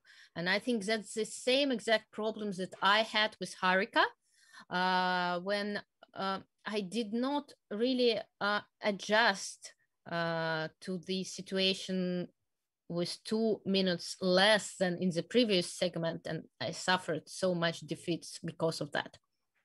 Yes. So many defeats, sorry. So the time management here is extremely important, especially when we have changes so fast. You need to be a chameleon to be able to adapt to whatever is the weather. And now it's very important for Irina not to let this time advantage slip away as in the first game. She needs to use it. She needs to press to play faster, because it's very hard to play with seconds. And we cannot name Nana like a huge expert, online expert. She's a very strong blitz player, but playing blitz over the board and playing blitz online is completely two different different games, even, we can say.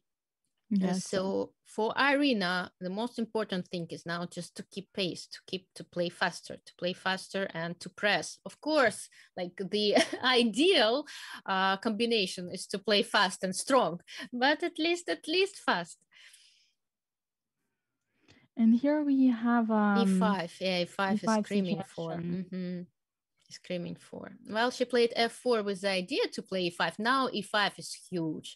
It's just such a good move, just closing the black bishop, closing the doors as diagonal for it. And again, just faster, a little bit faster, because 20 to 10, it's not such a huge time difference. Just faster, king f2, bishop f3, g4, any move, just small move, big moves, but just faster.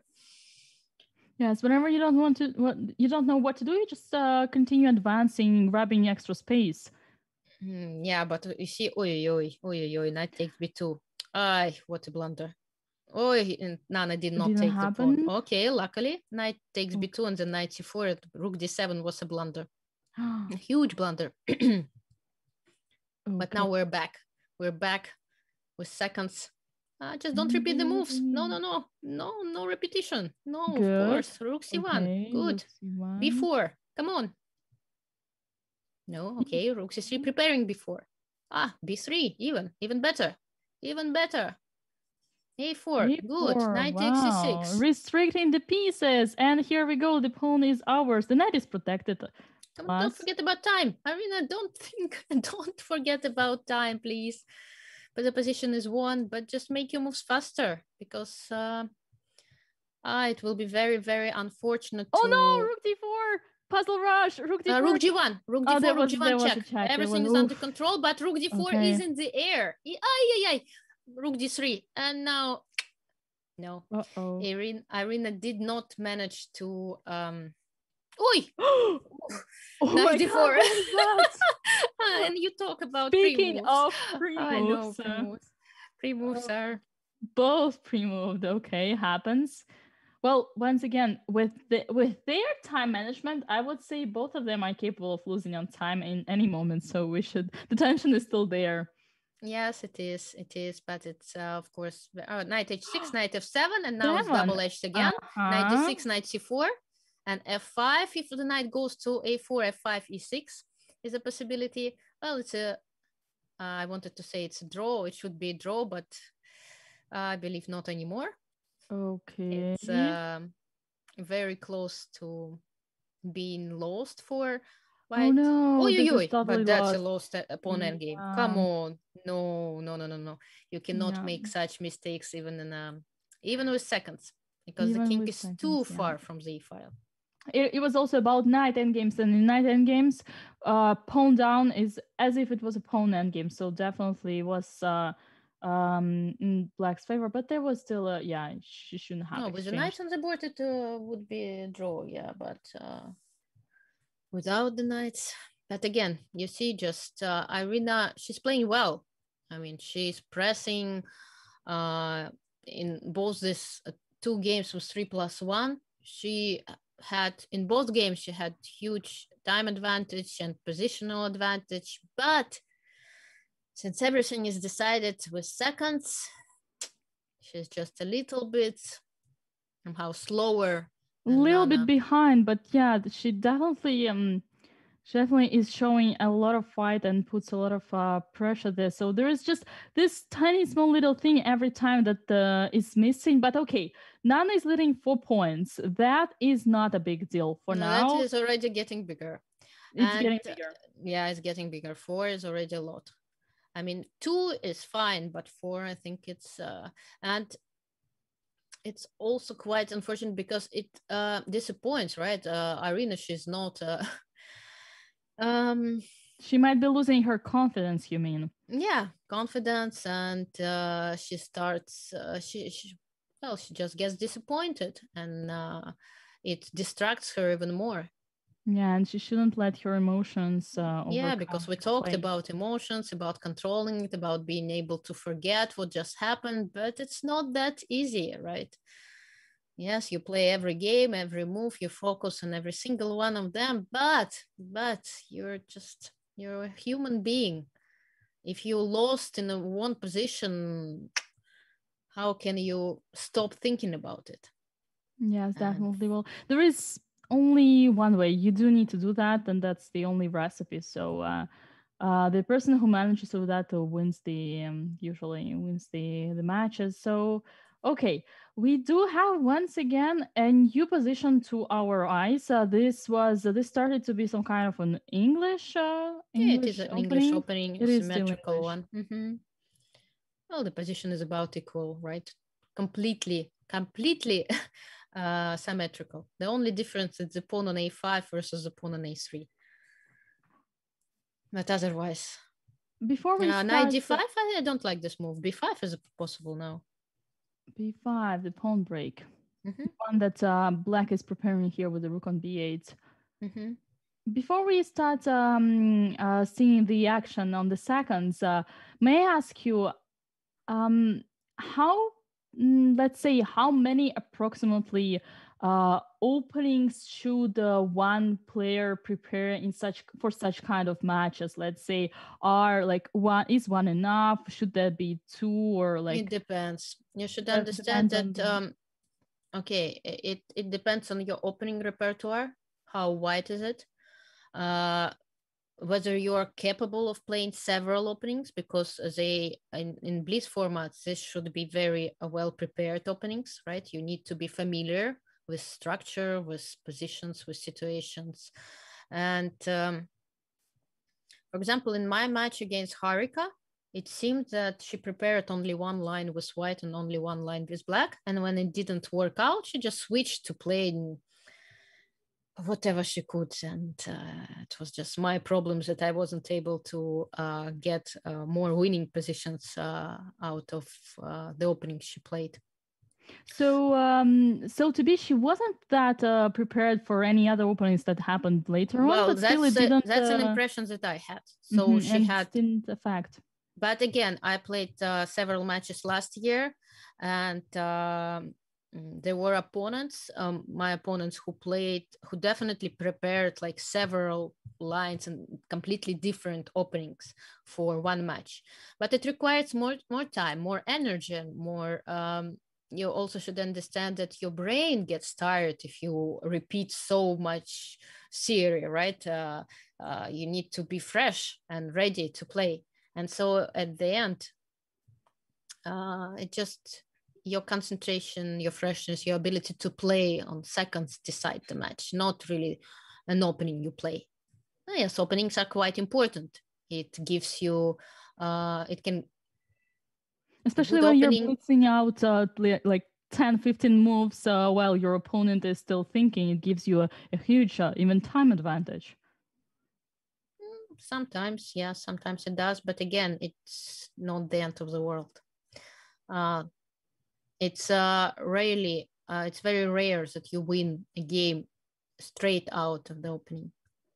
I mean, of course, there are some very direct lines, and if you jump into them, you need to know theory. But there are some openings just to play kind of openings. And speaking of, here the position was pretty close until now, but with this d4 pawn break is about to be open, and we do see white's advantage finally, especially yeah, black cannot take on d4 because the d6 would become weak. But yeah, d3 is quite kind of shy, right? Bishop e4 was possible after e3.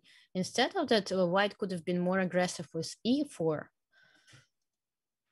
Yeah. But now again, it's all about time. The position is still quite tense, pretty equal, probably a little bit better and easier for white to play. But black has more time, or she had more time before this move. Oof, bishop e4, such a putting your pieces under attack. Yeah, it's not usually quite shaky. Yes, not usually very very wise. Okay, here it seems to be holdable. Yes, I'm curious where it was like finishing our previous conversation. I'm curious whether it was this is a new position for both of them. Did they? It seems so. It seems that they played enough opening battles. It seems that they decided to focus on playing. Yeah.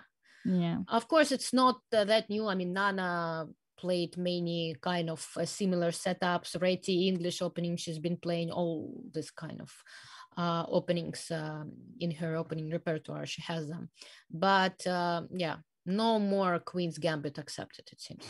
She had enough of that. Okay. Now I do prefer Black's position, looking at their bishop totally dominating versus bishop f1 and the d file. But okay, there is this c4, which is a protected passed pawn. That's why. But again, c5. As soon as you move the pawn to c5, it's not protected by the b3 now pawn we anymore, know. right? Now we know. As soon as the c pawn moves, it activates the bishop. After bishop c4 that we see in the blunder. It does, but Nana did manage to get her king in the center, to get her king support the c pawn. And now it's a pawn race. Who's going to be faster? Whose pawns are going to be greater? Look they're playing, yeah. Very, very complex. King d5. Look, it seems it's a losing move because Black's pawns are stronger. Nana just lost concentration for, again, a few moves and she's completely lost. Oh my God, it changed so fast. We didn't even manage to cover this moment. Well, it seemed as if White was pressing and winning at some point, but then after a few inaccurate moves, Black pawns just became so much faster. I'm not sure at what point White computer misplayed. Says, I think around move 55. Yeah. When she played king to d5, she needed to play probably rook e1. And that was a beautiful possibility to make a draw, if you can show it. Computer says move 54. Move 55 instead of king d5 to play rook e1. Rook e1, you say? Yes, threatening to play e8 queen. Okay. And then Black plays rook e8. Uh-huh. And then, but is e8 a threat because we have our pawn on h2 which wants to queen, so e8 rook takes. Well, g3 is also possible. Yes, g3 is also possible, but rook e8 is quite a logical move, right? To block this pawn and hope to play g3 on the next move. Okay. And then rook c1, back to c1, and rook c8. It was possible to finish this game in a draw, but anyway, it's already history. And we're back. Next game, we have ready again, knight f3, c5, g3, knight c6, bishop g2. This is a different approach because in the previous ready, we saw Black put the pawn on d5. Well, they will. It's like King's Indian, but White playing it. The pawn, okay, the c pawn was on c7. Now it is on c5. This is the difference. And it is definitely a good one for Black. Well, it's a King's Indian in the first hand, as I say. The White is playing King's Indian right now. Yes. But since White has an extra tempo, right, half of tempo, compared to Black, White already managed to play e4. And e5 doesn't seem so obvious to me because White will take now on d5, will play knight c4 and will start attacking this e5 pawn. But maybe it's okay. Use it f6. as weakness. Yeah, this is what's happening. Knight takes c5. We expect knight c4. Yes, here we go. A rook e8 or f6 are two possible options. Rook e8, this is what followed.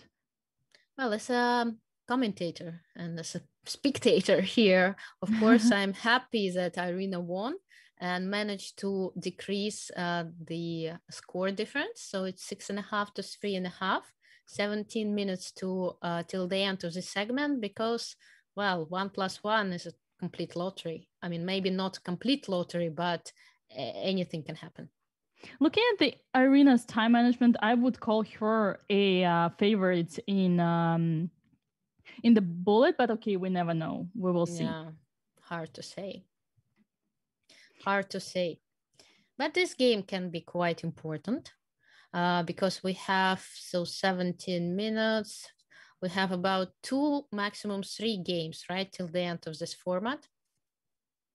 True. Oof, bishop to e3. So she's offering this exchange. And again, it's not so clear for me why to give a possibility for Black to take this bishop, to exchange this bishop. To give away this bishop. It is true that in such positions, the c1 bishop usually just plays from the place where it is already. It doesn't need to be moved anywhere. Plus, if you move the a5, if you move the a pawn, the rook is also more or less free. So yes, bishop e3 was definitely. I didn't really like this decision, but anyway, I mean, she should have waited for the knight to go to c7 or somewhere and then play bishop e3. Yeah, maybe just queen c2 instead of bishop e3 would be an option. Or even a5. Many moves were possible, but now we have what we have. And opponent d3 should be somehow being protected. I actually really enjoy playing this system, King's Indian setup in Blitz myself, because it is with quite white? With white. Yes, you can play it against different openings, and as soon as you master the plans, you have these moves quite fast and quite easily, so you can gain some time advantage. But sometimes when your opponent knows how to react, you may even end up being worse. Like here, white is, well, it was also because of white's fault, but nevertheless. Yeah, because I think they got quite a comfortable position out of the opening, and then only this decision to exchange. You see, again, exchanging. I mean, it was not a tactical blunder, but somehow after this strategical mistake.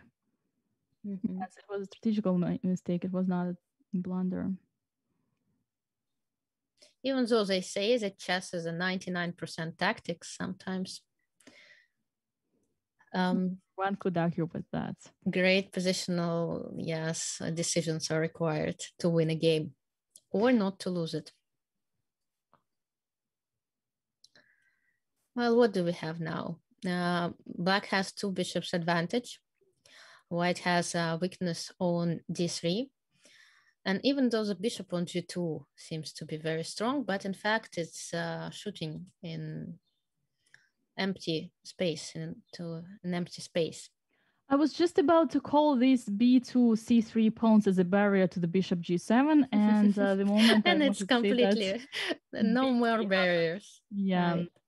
But okay, there is still e5 pawn that restricts the bishop. Here we go. Nice idea of advancing your pawns for black on the king's side. Yeah. Well, rook e2, white wants to double the rook on the e file and try to put as many attacks on the e5 pawn as possible. But bishop h7 is made with an idea to play e4 at some point. So e4, and that's why white decided to go queen c1 in order not to stay under this x-raying bishop. But e4 is a possibility at any moment right now. And white needs to keep an eye on this possibility for black. Yeah, it would definitely be also the most logical approach, since black does have 2 bishops advantage, and the normal thing would be to activate them. Okay, h3. I guess white just tries to hold on the pressure to keep up with the position. There are no pawn breaks here for white. They just need to wait and to be ready when the killer knocks in their door. Oh yeah, but again, time. Now it's all about time. So the players will start moving the pieces very fast, and at some point the positions will open up. Eventually it will. Here we go. I just wanted to suggest you this nice maneuver with knight either h2 or d2 to f1 to e3 and to d5. Little bit slow, but look at the valuation. If we manage to do that, could that save us? Yeah, somehow bishop f6 and g4 did not seem to be right. The knight is heading to d5. Nice, I predicted this. I'm so proud of this maneuver. It was a nice maneuver. It was a nice maneuver, but what to do with this nice looking knights now? That is the question now. Yeah, and here we go. Just a move after. Probably. It's always a nice idea to put your queen against your opponent's king. Queen b2, maybe at one point. C4 is a terrible move. It's a terrible move, but just Irina did not see how to protect this knight. Somehow black managed to regroup the pieces. And it's collapsing again. No. C5. There was c5? Yes, but the position is collapsing. But now c5. It's played queen d2 or queen c1. White needs to, h4 and queen to be h5. faster, otherwise there will be mate. Why not queen takes g5? Ah! And you see, Nana is losing on time. No yeah, way. and a completely winning position. And that's what I'm saying. These players are not very big online experts. And as I said, there are going to be a lot of situations where just one player is not fast enough. Because 1 second is... And why Irina is leaving all the time? Why is she leaving all the time? Because normally there are no breaks. Okay, she's back. She's back drinking water. It is in your interest to continue past. Speaking of the discussion we had previously, it's a difficult question. But yeah, it's a difficult question. Now that the lead is only of 2 points, and there is also the whole bullet segment, yeah, she's not in the rush to take back her points. Yes. Now, well, at least the pressure is back on Nana, and it's not that clear anymore, right? The situation. In any case, we do see that the match is tense. And this is a very big conclusion comparing to our predictions. And just before we started. Okay, London. Interesting. Finally. Interesting. How come? Not a single game of London so far. Yes, I recall Elizabeth Petz saying that it was with the London's opening that she managed to win the European Rapid and Blitz championships. White. Yes, with White. Yeah, so it's a very well-known theoretical line. Bishop f5, a very nice move, using the fact that the rook is still trapped on a1, and after queen takes f5, queen takes b2 is possible. But at the same time, that means that White needs to retreat her queen, and it gives Black more time. And the bishop is already developed to f5, which is also a great thing. Very nice idea to go immediately and exchange this bishop. I remember it was a very nice, actually, from theoretical point of view, because you straight away get rid of the most, so to be the strongest piece of White that was in the position. Well, I like this position for Black. Yes, Black definitely has an advantage now. Okay, let us see. Let us see what will be the h5 plan next. Probably now. She castled immediately, but I would think about playing h5. h5 and attacking? Nice. Well, or maybe even h6 and g5. Well, the center is closed. You can try to be more creative. Well, not to castle immediately, but anyway, of course, short side castle cannot be a mistake here as well. It's just a more solid approach to the position.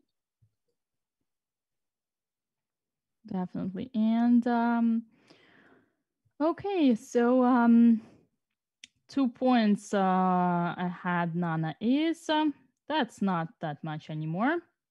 Well, especially since we remember that just 2 games ago it was 4 points advantage, right? And that means that the match initiative now is in Irina's hands.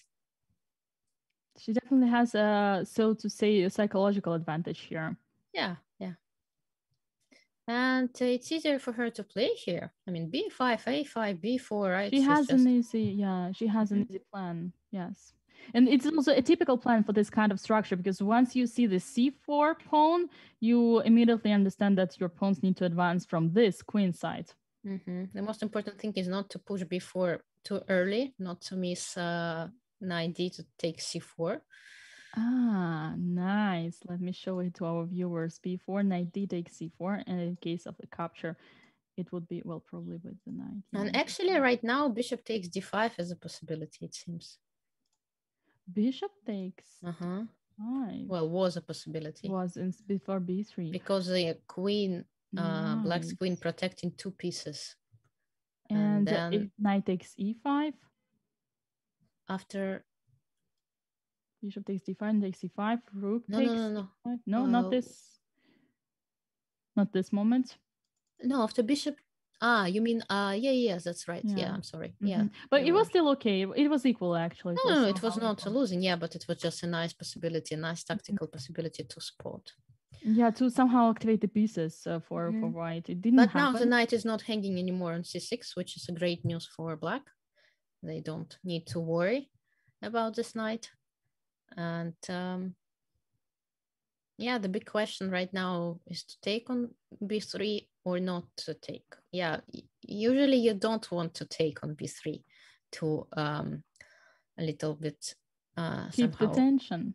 Yes, to keep the tension and improve white structure, pawn structure. But in this particular case, maybe the pawn on c3 was becoming so weak that it would be interesting to consider. But anyway, Irina decided to keep the pressure on. By the position, we would say even that it is a game for two results. Either black manages to convert his advantage or not. But so many pieces on the board, still nothing is clear. And plus, it's just a blitz game. No, very, very nice position for black.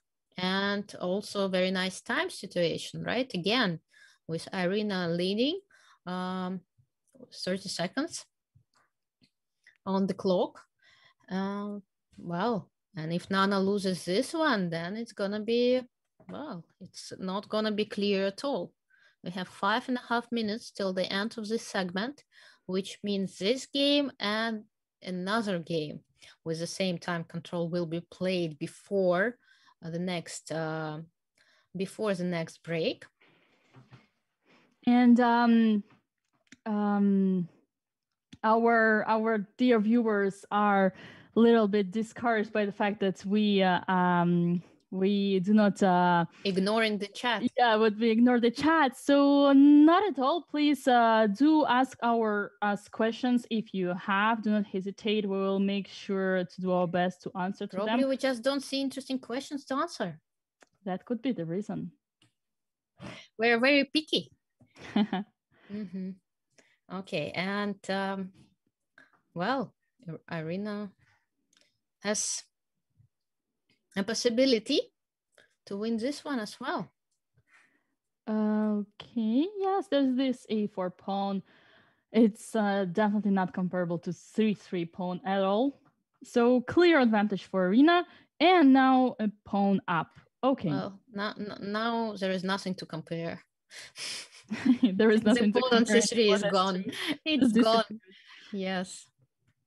Oops, some counterattack. Good. You need to try and look for this possibilities to counterattack. Okay, Irina, don't worry. Rook f8 still holds. Nice. It's scary to make such moves, but it's better than being checkmated. I would suggest the same thing that Irina does. Once you change this knight, no, don't chase it, change it. Okay, there was no way. Well, f takes e5 is fine as well. At least there is no more this annoying. There is no more annoying knights, no more annoying pawns. It's a complete turnover. Oh my god! No way! Don't tell me! It changed again. Maybe it's gonna be a draw. Yes. Well, there's a pass pawn. Rook h6. Rook h6. She missed it. It's a pass pawn, and Irina is losing it. Oh, what a game! Oh no! What a game! And you see Irina's face. Irina's face says it all. Yes, that's a very unfortunate loss, I think. I mean, and you see how still Nana is. I mean, her face, it's unbelievable. She's completely. Yeah, she definitely shows way less emotions during the whole match than Irina does. She feels less emotions. And it's very, very important. That could be true. Yeah, you do need to stay cold blood here. There is nothing to do anymore in this position. Now it is definitely completely lost. Unless miracle happens, White will win this game. And Speaking of psychological that's advantage, a pity. I would say that's a pity because definitely. I was looking for a tense situation with one score difference and a complete like 3 in a row, I think, for Irina. But instead we're back to how many? 4.5 to yeah, it's gonna be 7.5 to 4.5. So we're back to difference. Yes, I 3 points difference. I wanted to point out that, you know, from practical point of view, that position was not so easy to convert because nothing is easy. We know that the most difficult thing is to win a winning position. Yeah. True. But once White started these jumps with Queen H5, yes, there was some. It was annoying. It was annoying, and there was a need to find something, and yeah, definitely confused. It was not as obvious. Yeah, here we go once again. Red starting with Reddy going to King's Indian setup. This time versus Caro-Kann, I would say. Caro-Kann, you saw some Caro-Kann. The Caro-Kann pawn structure, don't you? Okay. Yeah, the Caro-Kann pawn structure. Well, it could be also French pawn structure, but with a bishop on H5. Slav. It can be anything. What I would call it. Yeah. Yeah. Soon to be Pila structure, but not yet. Not yet. Okay. And this one is gonna be the last game. Yeah, that's of this for sure. Second segment. Before we jump into bullets, B3. Okay. You know, one thing which pleases me a lot about this match is that I see so many positions that I play myself that I actually feel inspired to look how these players actually approach it. So it's very interesting for you to follow this match. Yeah, right? It's also educational in a way. Good. So White's bishop will definitely come to not definitely, actually. I wanted to place it to b2, but here after c3, not anymore. Oh, here we go. Knight on d3. Can we kick it? We need to kick it. Otherwise, it would be a killing knight. Was it necessary to play c3 straight away? Maybe it would have been better to start with e5 or even go back with a knight too. Anyway, because Irina is definitely a dynamical player, at least judging by. Do you think so? No, I think she's completely a positional player. I would not agree with you. Out of all the games that I played with her, and we played many because we played with Irina. The first time we faced each other was in 1995 in a World Youth Championship under 12, and I've played with Irina many times. Well, in this case, she did do a strategical mistake playing c3. It was a little bit too early. But yeah, okay. Let us continue. Let us see how it goes. And how would you describe Nana in this case? What would be her style? Would you call her universal? Yeah, I think so. But she also tends to, well, at least she likes to play positionally. But I think at the bottom of her heart, she prefers tactical battles. Yeah. Also, it's sometimes very hard to say so looking at her opening repertoire. Yes, definitely. Okay, so one thing which is interesting here is that from one side, when you look at this position, you see, White has the file, White has the space, White has the center, there is d6 pawn, so White should have an advantage, but here we go, not so clear. Black, why would Black be better here, Alexandra? Well, again, I think very concrete ways. I mean, now the pawn on b3 is hanging, and if White manages to play f4, I think the position will be so much better for White. That's why Black needs to stop this f4 move by playing bishop g5. And which was played. Yeah. Nice. Just white doesn't have this one move to consolidate somewhere. So there's like as if there was a 1 to tempi lack for it to make it better for white. I think so. Okay. So 97 going back, passive, but still in black's favor. What is she thinking of? Is there any choice here with this knight being attacked? Okay, 97. Yeah, that was a good question. A rookie one. Okay, if only we could kick out this bishop on f4. It is so annoying. It is, and it's not so clear how to do it, right? Because after queen f3, the pawn on e5 will be hanging, and sometimes there are situations when one piece is standing like inside an opponent's camp, and it's still very hard to get rid of it. Yeah. Even though it's in the middle of opponent's piece's position. Whenever there is a piece in your camp, you need immediately either to kick it or to chase it. You cannot attack the number one, as my late coach used to say. You cannot just live with this piece in your camp. And by the way, my dream came true. The bishop is no longer there. And it's so much better for white now. Yeah, we can breathe. Now with white, we can breathe. F4 can be played, H4. Yeah, the position actually started looking, actually bishop F1 is a very nice move, securing the knight on B2, not letting it go away. But Irina has another plan in mind. F4 needs to be played, because otherwise F6 will come and the pawn can be lost. Please play F4. Okay, good. Yes, good. F4, because otherwise there would be this diagonal. Queen G3, of course, I don't think the queen should be exchanged. And somehow Irina is trying, to put the pressure on the G7 pawn. But then it's not so clear what to do next, actually. She can collapse in the center. I don't think it was the right plan, to tell you the truth.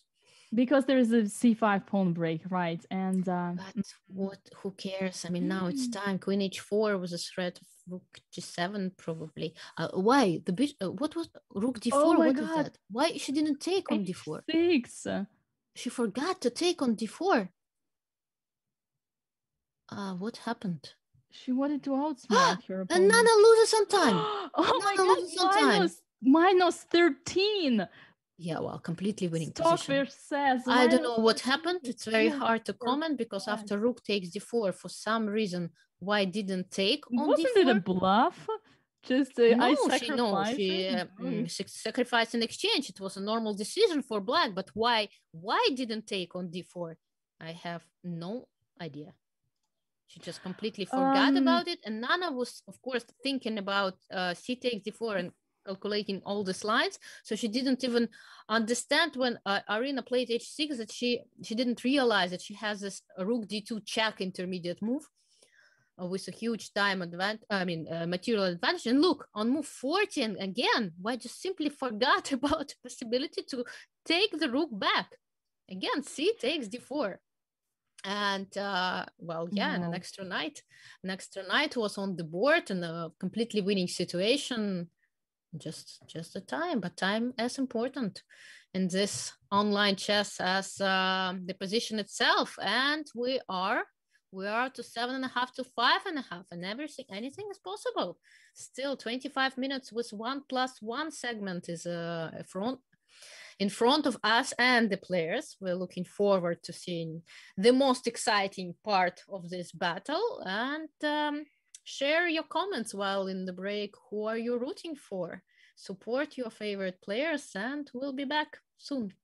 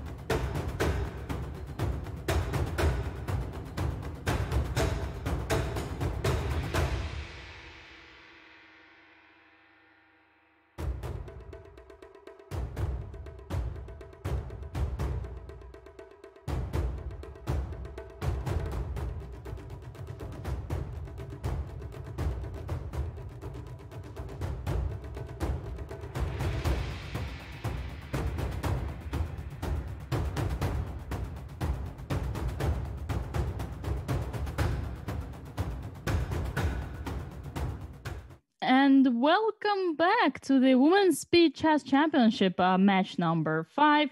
We are approaching our third segment, bullet section, the most exciting one. But before we do that, let us give a short shout out to the Junior Chess Championship, Speed Chess Championship, which starts, the main event starts on the July 4 with a total prize fund of $35,000. Also, a very nice opportunity for junior players to compete online, very nice motivation and practice for all of those talented and promising chess players.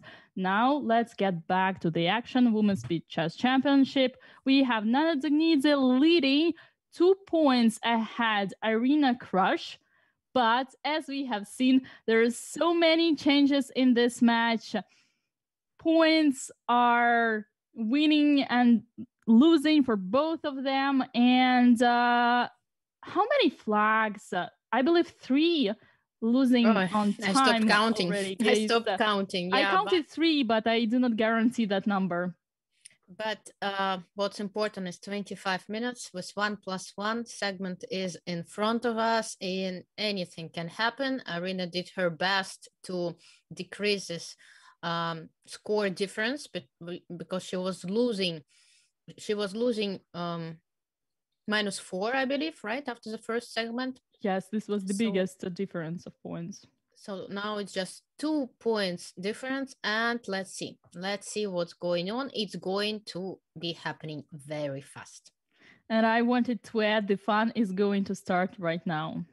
Surprise, surprise. We're back to the Queen's Gambit accepted territory. I was not really expecting to see it, but Nana decided to bring it back to life. And I am so pleased to see that. You can't even imagine. Yeah, I bet. Well, the position, we discussed this position. We've witnessed this position in several games of this match. It's very tense, very unclear. It's very symmetrical, I would say. And G3 again, Nana is making this move that I disagree completely with this move, but I'm just a commentator now, not the player. So it's up to the player to make these decisions. Probably Nana likes this move for some reason that I can't really see. But again, maybe, preparing E4, protecting the F4 square, but Knight C3 is in there all the time, and Irina goes for it. She goes for it, and this is the moment I have been willing to point this question for so long. You do have breaks. There are openings that repeat. Is it reasonable to actually look at the game briefly with the computer and see what is the thing that you should improve and repeat the line's improved version? Again, it's up to the player. Some prefer to stay calm, to forget about it, to focus on the next games. The others, especially if you have a trainer or someone who helps you during these matches, of course, ask for improvement, right? Because it's it's quite hard to do in a 5-minute break on your own. So unless someone else is helping you, well, maybe you can check 2 or 3, maybe two maximum critical positions. Principal lines like that, the Queen F3, that was completely wrong. It was only move number 7 on the 8. The Queen is not trapped, I hope. No, not yet. Bishop C4. Bishop 5 C5 milliseconds for Nana. Oi. But now she's pre-moving. We see how fast she's making the moves. And Irina completely blundered. What a pity. What a pity, because she was the one pressing with time, and the position was winning for black, and she made this unfortunate bishop c6 move, trapping her queen, lost time and position, and now she's losing, and it's just a question of Nana being able to complete the game, to control the time also. Yeah. And it seems like she's doing it. That's a very unfortunate loss again for Irina, because she was the one with a huge time and positional advantage, and now it's lost. Yeah. And the rook is gone. Yeah. I had this idea, like, for some seconds in that moment where Nana had 5 milliseconds. I don't know how it's possible, because you're getting just 1 second. How is it possible to have a few milliseconds left? Oh, that's an interesting question. Wow. True. Okay. Yeah, I was thinking for a kind of a swindler, you know, put this piece somewhere strangely and know that your opponent will be like even, you know, what, okay, that would be very dirty. Could work. Okay. Could work. Well, anyway, now Irina needs to win. And she is, she chose this very nicely looking Pillsbury setup, right? With the knight in front of the pawn supported by the d4 and f4 pawns, and g4, g5, queen h3 coming with a king side attack. Very unpleasant, of course, to play, but c4, look, she misses this c4 idea. Very typical one for such kind of structures when this pawn on c2 is kind of not yet backward, but definitely not participating in the center. But luckily for her, Nana did not see it. She missed this possibility. Oof, d takes c5. Well, at least c4 is not possible anymore, although it was quite an unexpected decision to take on c5, especially connected with the bishop's exchange, because you want to keep this bishop on the board. Bishop takes h7. Bishop takes h7, the typical sacrifice with G's. She didn't find it. Well, just the wrong move order, right? Bishop takes h7, queen check on h5 or h6, and g6, forcing black to take on g6. And well, it's still very, very good for white. The position is very pleasant, but just you need to play faster. Yeah. She goes for g6 because I think she didn't like the plan of black to bring the knight to e4. Now she sacrificed the pawn, but she does have a lot of initiative, and H1. the most rook important. G1. I'm surprised to see her thinking. I think king G1, king H1, rook G1 is almost automatically. Yeah, bishop takes e4. Oh, I don't like this move, because after d takes e4, the bishop was mate. It's a checkmate. Wow, I was talking about good bishop, bad bishop, but it's a checkmate on the board. Yeah, who cares about good or bad pieces if the king is in trouble? Yeah, that is an interesting question. What would happen after that d takes pawn, knight d5, and there would be e3 check. But maybe it would be just a check, and then there would be still threatening mate idea. Yeah, maybe. So perhaps it wasn't working that much. Okay. And we're back to the English opening. Yeah, I think it's a wise choice, because Nana is getting worse positions in the Queen's Gambit accepted.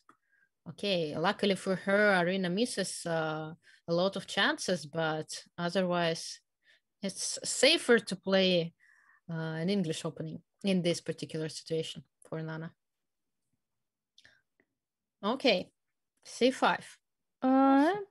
Positionally dubious, I would say. Here black is totally in favor. d4 could be weakness. Knight e4 is now beautiful. d5 is not a it's not a weakness. d4 anymore. Is hanging, the bishop is hanging, the knight is Everything hanging. Is somehow Nana doesn't manage to equalize with white. What's going on? White is in trouble, black is okay, right? Yes, that's an interesting observation. It is true that it's been Irina definitely shows a very good opening preparation, at least against her opponent in this match. Yeah. Okay, bishop f5. Wonderful 2 bishops for black are on the board. The one from g7 is attacking the pawn on d4. It's not so clear how to protect it. Well, with the knight from f3, I suppose, right? No other way to do. True. Interesting thing. Exchanging these bishops. So would that be helping to white to some kind of? Well, usually if your opponent has a 2 bishops advantage, it's a good idea to exchange one of the bishops, right? True. Probably black could have tried to exchange this bishop in a slightly different situation. But okay, Irina decided to It's very difficult to play, you know, positionally, improving your like game little by little in a bullet game. You need to have targets. And when you see like the concrete target, it's easier for you to play. And Irina found this target, which was the pawn on a2. And now she has an a pawn, which is obviously needed to be pushed as far as possible. I don't like this queen a2. King to g3. Wow, what's going on? What's going on? Oh, wow. Activation of the king. I was just about to say that that rook on a7 was a monster rook, and it proved his strength by simply getting rid of the pawn. But, okay, black is still holding. Well, now we're just looking at the time, at the clock. The situation and the evaluation will change. I mean, e4 was, well, the wrong move because it kept the c5, the advanced pawn, protected. Of course, black should have done anything what was in their power to destroy this defender of the c pawn, and now we see that just the c pawn is coming. Oh, wow. Once again, we do see that Nana gets a worse position, but then plays confident, plays fast, and manages to outplay her opponent even in the worst positions. Well, yeah, it's more about play on seconds, right? About concentrating. Yeah. But also, in a way, you know, at least outplaying in this kind of, so to be section, Irina 1+1. To resign fast here and start another one. Yeah. Yes, because time is now money for Irina. Time is money for her. 3 points difference, and she needs to win. I don't know how many games are left. So 14 minutes, and we spent 2.5 minutes for each game, approximately. No, 2, let's say 2.5. Yeah. So how many games are left? Queen e1, interesting idea. About 5. 5 more games, okay. Yeah, about 5 more games are left. And that means that she could do it. She could do it. Yeah, she can, but isn't it 3-0? What do you mean 3-0? Bullet section. Isn't it 3-0? We had 9-6. We have 3 points difference. No, it's not 3-0. It's not 3-0. I'm trying to recall, like, the score. You mean in the bullet section? in the bullet section, yeah. I'll check now. But anyway, nice setup for Irina. No, it's 2-1. 2-1. Yeah. 2-1. Yeah, that makes sense. We have some kind of a French setup for black. Why to call it?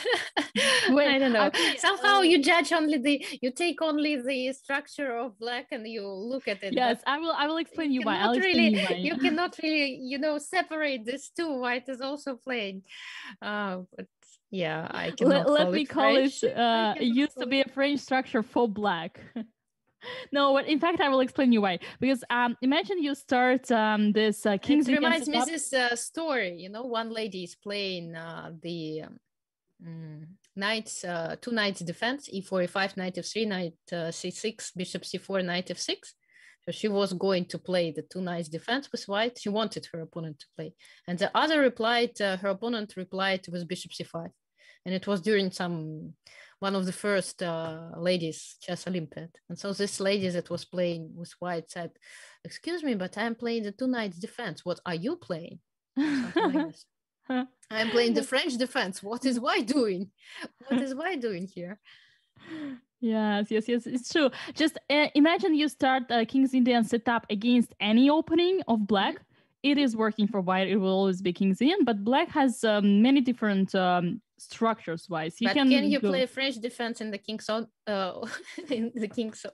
opening? Well, e4, e6, d5, d3, and then knight d2 and g3 and etc. For instance. Well, yes, I see what you mean, but in the Queen's Indian, the pawns are also set up the same way in the Queen's Indian in different different closed openings as well. I understand. Yeah. So for me, the French is also connected with white pawn setup. It's not like separated, right? We cannot say that if the pawn is on c6 and the other is on d5 is the Caro-Kann. If white has not played e4, that's what I mean. Okay, well, time. And Irina, Speaking of time. The position was much better for white, but still quite unclear and complex. Yeah. But okay, this time was on Irina's side, and she manages to get to two score difference, right? 9.5 to 7.5. Nana is leading, and we have the London. Again. We have the London, but we have the different London from the way we saw it before. White took on c5. White took on c5, which is not supposed to be giving any advantage for white, as far as I remember. Well, it's not about advantage here, right? It's about the positions that you feel comfortable. Yeah, mostly. And probably Nana, well, trying to play as solid as possible, exchanging as many pieces as possible. And yes, and since the draws are in her favor, right, generally. 10 minutes till the end of the match. And that means that we have like 4 games maximum, I would say, maybe even 3 left. Yes. Sometimes when you need to make a draw, people say it's better not to try to make it on the board, but just to play the position. And it's always easier to make a draw from the advantage side than from like when you already have an advantage. But okay, it's a bullet game. It's definitely not meaning much when you do these conclusions. Yeah. Okay. Rook d8 with a threat of bishop takes f2. Knight on a4. Oh, well, boy. It will come back eventually. Queen to b3, not missed. This idea, this trick, this trap, b5 is a possibility. She won't here. play it. She won't play it. It's very... she did. Wow, congratulations. We underestimated Irina here. It's a very strong and very hard to spot move in a 1-minute game, but you see that immediately after that she solved all her problems. I mean, she develops the bishop with a threat, right? Bishop e6, rook c8 immediately. It's so much easier for black to play. Amazing. And she needs to play fast. Also note how quickly Nana refused this to take this sacrifice. Well, yes, sometimes you need to estimate the danger. Yeah. Bishop c4. Now bishop c4. Bishop c4 attacking the rook on f1 who was protecting the pawn on f2. And now the spin is quite unfortunate, but somehow black managed to... She does it. Good. I was scared that the queen was gone. For the queen, it was protected. Yeah. But now it's about equal. It's about equal, and it should be a draw, generally speaking. Okay. But again, there is some kind of advantage, at least the king. The king is better, but it's but how to break through? The knight on c3 is holding the way, right? It's like setting up the barrier. So yeah, white will just go back and forth with her king, and there is no way to improve. That's why it's a draw. Okay, well, the situation remains quite tense. I mean, in terms of match points, 10-8, 10-8 with a little bit less than 8 minutes till the end of the match. So Irina does have theoretical chances to fight back, to even the score. Anything is possible. Again, anything is possible. She does have some chances, that is true. Even 3, no, maybe 3 too much, but 2 games, yeah, definitely possible here. And Irina is pressing. She's the one pressing, position-wise and time-wise. So why not? Why not win another one? And put even more pressure on Nana. Because when one player is leading, I mean, no pressure really. But when the, score difference just decreasing, it's getting more... You need to put pressure on your opponent. Yeah, interesting question would be, who has more pressure here? Nana, who is leading, and you have this, pressure of being a leader, or Irina who needs to score back? Well, so Depends far, on people. yeah, it's difficult to say. Yeah. Knight a4, I like the move knight a4. Knight e5 also seems to be very nice. I like the plan of putting pressure on the b6 pawn. Irina decided to go for a very interesting central combination, and it pays off. It pays off. She is winning a pawn, so she's a pawn up and 30 seconds advantage. 30 seconds in a 1 minute game. Can you imagine? Oh, that's Can you imagine that? That's a lot, definitely. With this nice rook c2 on the, I always try to translate it from Russian. I say stomach paradise, but I know it's not the the way how you call it. You understand what I speak of? Yeah. Yeah, I'm wondering if there was probably there is a term. Our spectators can help us, or chat can help. What is the term in English for the second or seventh rank when the rook gets there? Since there are so many pawns, we call it, as Dina said, stomach paradise. I would never translate it that way, but it sounds very poetically, very nicely. It was a word by word translation, I guess. Yeah, recently I realized that there is no really term of like a mad piece, when piece keeps self-sacrificing in order to, if you take it, it's a stalemate. So it's not really, it's not a desperado. No, I would not call it desperado, but in English, there is no such term. And getting back to the game time, no. And it's 10 to 9. Oh, 10 to 9. And Nana is under a huge pressure. 4.5 minutes to go. So, but and we're in the Sicilian. What happened? Nana switched to e4. Wow. And it's not only just a Sicilian, also a Spanish type of Sicilian, Rui Lopez type of Sicilian. Well, I don't know what is Rui Lopez in a Sicilian. I would not agree with you here again. Well, it's a Sicilian defense, but more like delayed Alapin. It's called on Chess.com. I like it this way because I play the Alapin variation with the second C3 pretty often in Blitz. And this C3 on the third move has its own like advantages and disadvantages, but definitely, well, White's plan is to prepare d4, but here it didn't go. It didn't go White's way. And again, Irina is pressing and she's on the verge of leveling the score.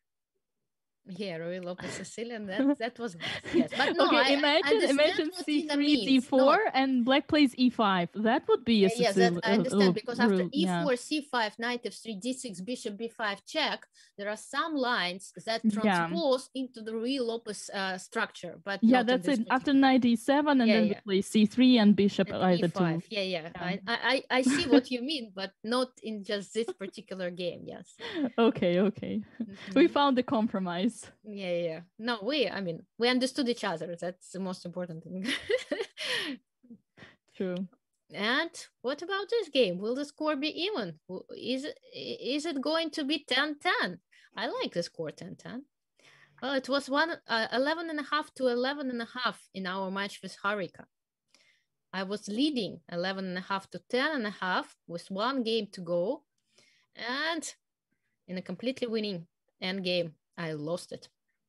And Harika evened the score, and we went to play tiebreak, which I lost eventually.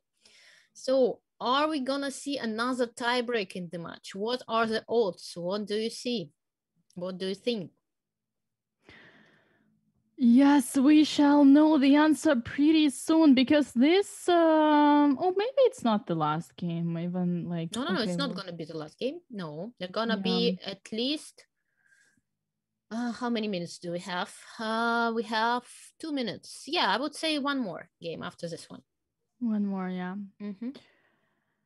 Okay, black squares are pretty weak for white. I just wanted to say that white was better, but here we go. Black is already... h5, I like h5, h4 plan. The queen on e5 is super strong now that it's... true. White needed to change that because it was dominating the whole position. Come on. Fast. Knight h5 is only move. What happened? I didn't see it. Come on. What happened? Her opponent just played g3. She didn't see it. What do you mean she didn't see it? She didn't see the knight h5 option. She had a bug. She didn't see knight h5. That's the only explanation. It's a draw. Perpetual. Make perpetual and start a new game. It's a lucky save for Irina because if she would lose, it would be over. Yeah, that would be over. Now she has the last chance to even the score. It's gonna be the last game. This one is the last game. It's 1 minute till the end of the match, unless the score is even. Because right now, Nana is leading 10.5 to 9.5, and everything is gonna be decided in this one. Yes, it's just that. We're here for 2.5 hours, and it comes to the very last minute to decide the match. This is a match point, and we are about to see the history of Chess.com. The history is in the making, of Women's Speed Chess Championship 2021. We are in the 1/8. Okay, before we make the conclusions, let's just... We're rooting for tiebreaks, of course. We're rooting for tiebreaks, but I doubt Nana would agree with us. Nana is not looking for any more games. Nana is fine with this 2.5 hours of play, but Irina wants to play more. She's just, starting to feel the vibe. Okay, b3. Yes. She's just joining the party. Yes. So king h2, knight g5, bishop e4. So many nicely looking attacking moves are possible for white, and who cares about the queen side, right? Black apparently does care about the queen side. Knight f6 check is a possibility, a very unpleasant one, I can assure you. And Irina spots it. Nice. Although I didn't really see that after g takes f6, e takes f6, bishop d6 is possible, but Nana didn't see it either. Knight g5, okay. If it works, continue with this. There is only one direction here. There is only one direction always in this structure. Good. Wow, nice moves by Irina. She definitely, feels this atmosphere of being able to bring the match back, because she was on the verge of losing after losing the knight, and she managed to save it, and somehow it gave her this confidence, this drive to play this last game. Knight d7, rook e4, or rook takes e5. Is it very easy to find? I'm not sure. Bishop takes e5 works as fine. Yes, bishop takes a8 is also a possibility, just in case. But just play it fast, please.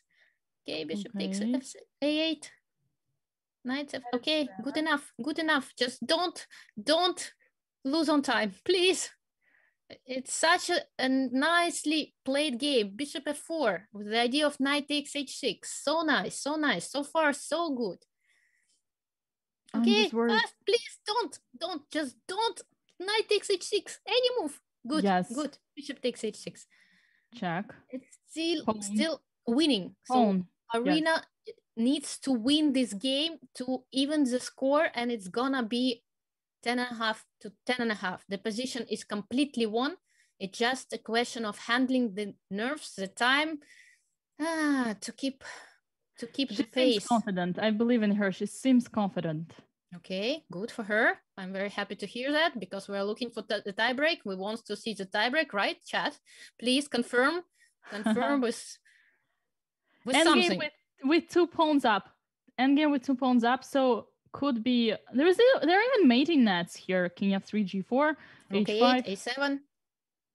Yes, just one direction, one flow. One flow. Okay, and the second one is coming. h5, h6, h7. Good. Rook e8 check. It was possible to play rook 8. Okay, anyway, yes, just not easy. Please don't lose on time. That's gonna be like, we're gonna be so disappointed. I don't lose this bishop. Rook d5. Right? All good. Who cares that the rook on b5 is on prise? Nobody cares. Here we Nobody go. cares. Too many pawns. Okay, go. You can even give away this one. Okay, go. Yeah. Just no stalemate. Good. Wow, what a game. That was an amazing game. What a match. An amazing game. And we see the tiebreak format. Let me remind you, I've been there. I know that no breaks at all. And the tiebreak is coming. Tiebreak consists of 4 games, 1+1. So the same time control, 4 additional games. In case of a tie, in case of the score 2-2 after these 4 games, 2 more additional games with 1+1 will be played. And we'll see. Wow, that was a nerve-wracking game. But I'm very happy for Irina. It was such a huge save for her because I hardly believed in the even score, to tell you the truth, after the main. So many games. It's you cannot really believe that every single half a point is that decisive, because at the end of the day, the score is even. Yeah. Whew, so we're waiting. They're making another, I think, spin of wheel to decide the color. And well, Irina is gone, but I think it's just for a few short seconds. Actually, they both gone. And in my match, they didn't allow us to have any breaks after the main event, after the last game. Yeah, which seems pretty unfair, because players like any sportsman, you need to adjust. You need some time to breathe, to prepare for the tiebreak, because it's another strategy, right? You need a few more seconds, but okay, the match itself is quite long. Definitely. Okay, here we go. They are back, and we are about to see the tie breaks of such a tense match. One thing which is clear, Alexandra, we didn't expect this match to be so tense and the opponents fighting so hard. Not at all, and we're so glad to be wrong in that sense. We're so glad to be able to see the tiebreak. What happened? Why Nana is not making the move? Because the game just started. Nana, what happened? Why she's not making the move? Don't tell me she's thinking. No? Oh, okay. There's an update. There's an update we had. Yeah. There's an update. I need to refresh. Okay, good. Yeah. What's going on? Okay, now we're back. We're back in the Alapin again. Now that's like the classical Alapin with the second C3. Oh, I know a lot. I know a lot about this position. And actually, that's, I think I've played like hundreds of games with this pawn structure in this concrete line. I'm not opting for bishop d2 on move number 10. But anyway, it's small nuances. This pawn structure is like asking for an attack, because the pawn on e5 is kind of almost closing, like cutting the board in 2 sides, the queen side and the king side. And we see bishop a2, it's about to be transferred to b1. And with the pawn on e5, it's so easy to create an attack. You play bishop b1, queen e4, g6, h4, h5. And I think it's so much easier for white in a bullet game. And what a change. Look, what a change from Nana. She played this Queen's Gambit. She played this English opening. And suddenly, when she saw that nothing is working, you asked me how many openings one should prepare. And apparently, Nana is ready to play everything. All of them. Yes, everything. It's such a huge and drastic change from like closed opening d4, knight f3, c4 to e4. But apparently she had this Alapin line prepared, because Irina, she does play the Sicilian all the time as black. She does play.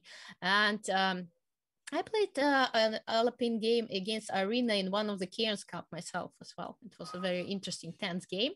Another variation. By the way, I'm surprised to see why Irina opted for knight f6 here, not d5, the line that she played in the game against me.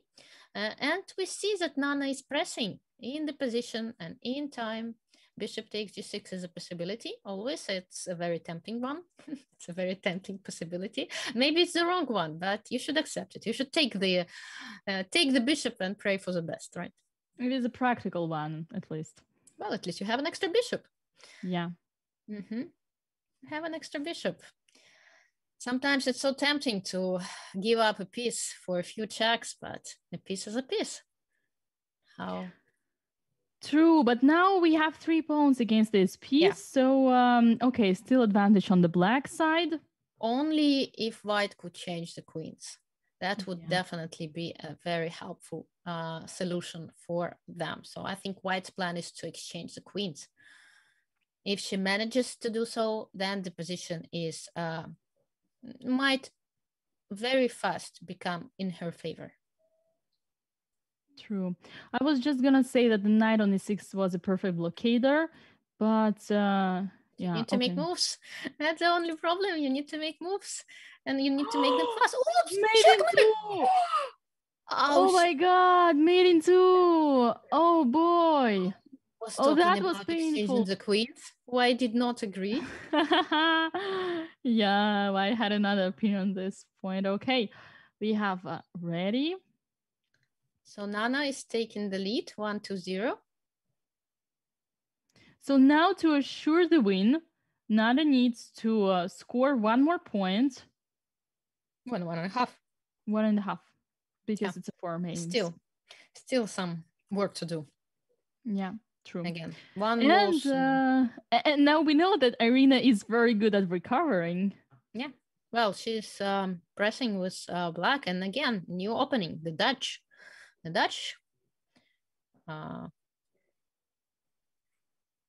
So Nana is really very fluent in terms of openings nowadays. She's surprising her opponent with one and another.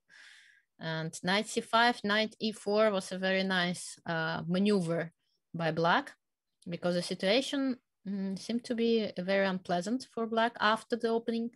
But after this knight c5, knight e4 maneuver, everything changed. And I'm not sure about 10th move for white. Before, I think, was a mistake. But again, it's very easy to judge when you have an evaluation bar. You don't have this time pressure. You're not tired because of playing. It's so easy to You're in the commentary booth. Yeah, give suggestions. But these players, they're already tired and went through such ups and downs. And Irina really played the incredible last game to even the score. Just an amazing quality game for a 1 minute game. Just was so, yeah. And we see that probably it seems that she ran out of her power with this game. So she gave everything. She gave everything, every single energy left. And now, well, she's about to lose this one as well. She's an exchange down. Yes, looks losing. Okay, there is hope for 2 bishops, but yeah, no, not enough. Okay, let's just witness how it goes. Yeah. Nana has a big time advantage. And it's interesting, right, to see how this opening changes. Let Nana get a superior hand on tie breaks. So suddenly she switched to the first e4 and the Alapin variation. And here she played the Dutch. It is curious to see so many new openings in terms of like the tie breaks. Yeah, so it's as if like this was that final Joker card that she kept. Yeah, in her pocket. Indeed. And we see another Alapin. That's a good choice since white needs only a draw. And Alapin is a very solid line, especially after d5 and with bishop to g4. Actually, white Isn't bishop g4 a dubious variation? No, it's a good line. It's a good line. Yeah, but not when you play for a win. Let's put it this way. Okay. It's one of the main lines after, one of the main setups for black after d5. So it's either bishop g4 and e6 or e6, right? With the bishop being on c8. But both are quite sensible, quite possible, and positions with isolated pawns often appear on the board. Well, one thing I do know about isolated pawns is that here, if black exchanges light pieces, it would be in their favor. Plus, already light squared bishops are off the board, and the d5 is the square for the knight. So black has a clear advantage. If he manages to exchange, one more, let's say, couple of pieces, then by attacking on d4, it would be an easy plan for black to even to try to win this game. I wouldn't. At least from the position that we have now, I would say that opening wise, things went good for black. Yeah, definitely. White misplayed somehow, somewhere, because we know an isolated pawn is a weakness, right? So in order to compensate for this, like positional and structural weakness, you need to get some initiative. And in this particular game, White didn't manage to get this initiative. Somehow they misplayed, they exchanged too many pieces, and yes, pieces exchanges are generally for the side fighting against an isolated pawn. Yeah, the only thing I'm skeptical about is the exchange of the rooks. It's not the ideal thing because who will attack the d4 pawn now? Right, yes, I agree with you. And that's why the valuation of being equal can be explained, by this thing. Okay. Very hard to break through. Yeah, now it is a weakness, but no one can attack it. Well, you need to transfer to regroup somehow, right? The bishop to the big diagonal from d6 to f6. But anyway, it seems as White has enough power to... Yeah.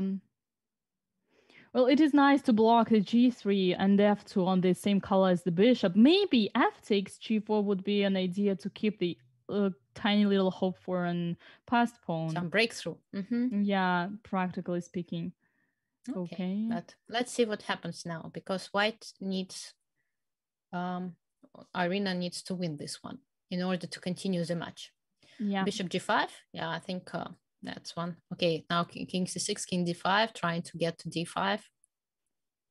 She didn't make this move because she was afraid of bishop f6 and knight b4, probably. Okay, but the king should go to d5. Yeah.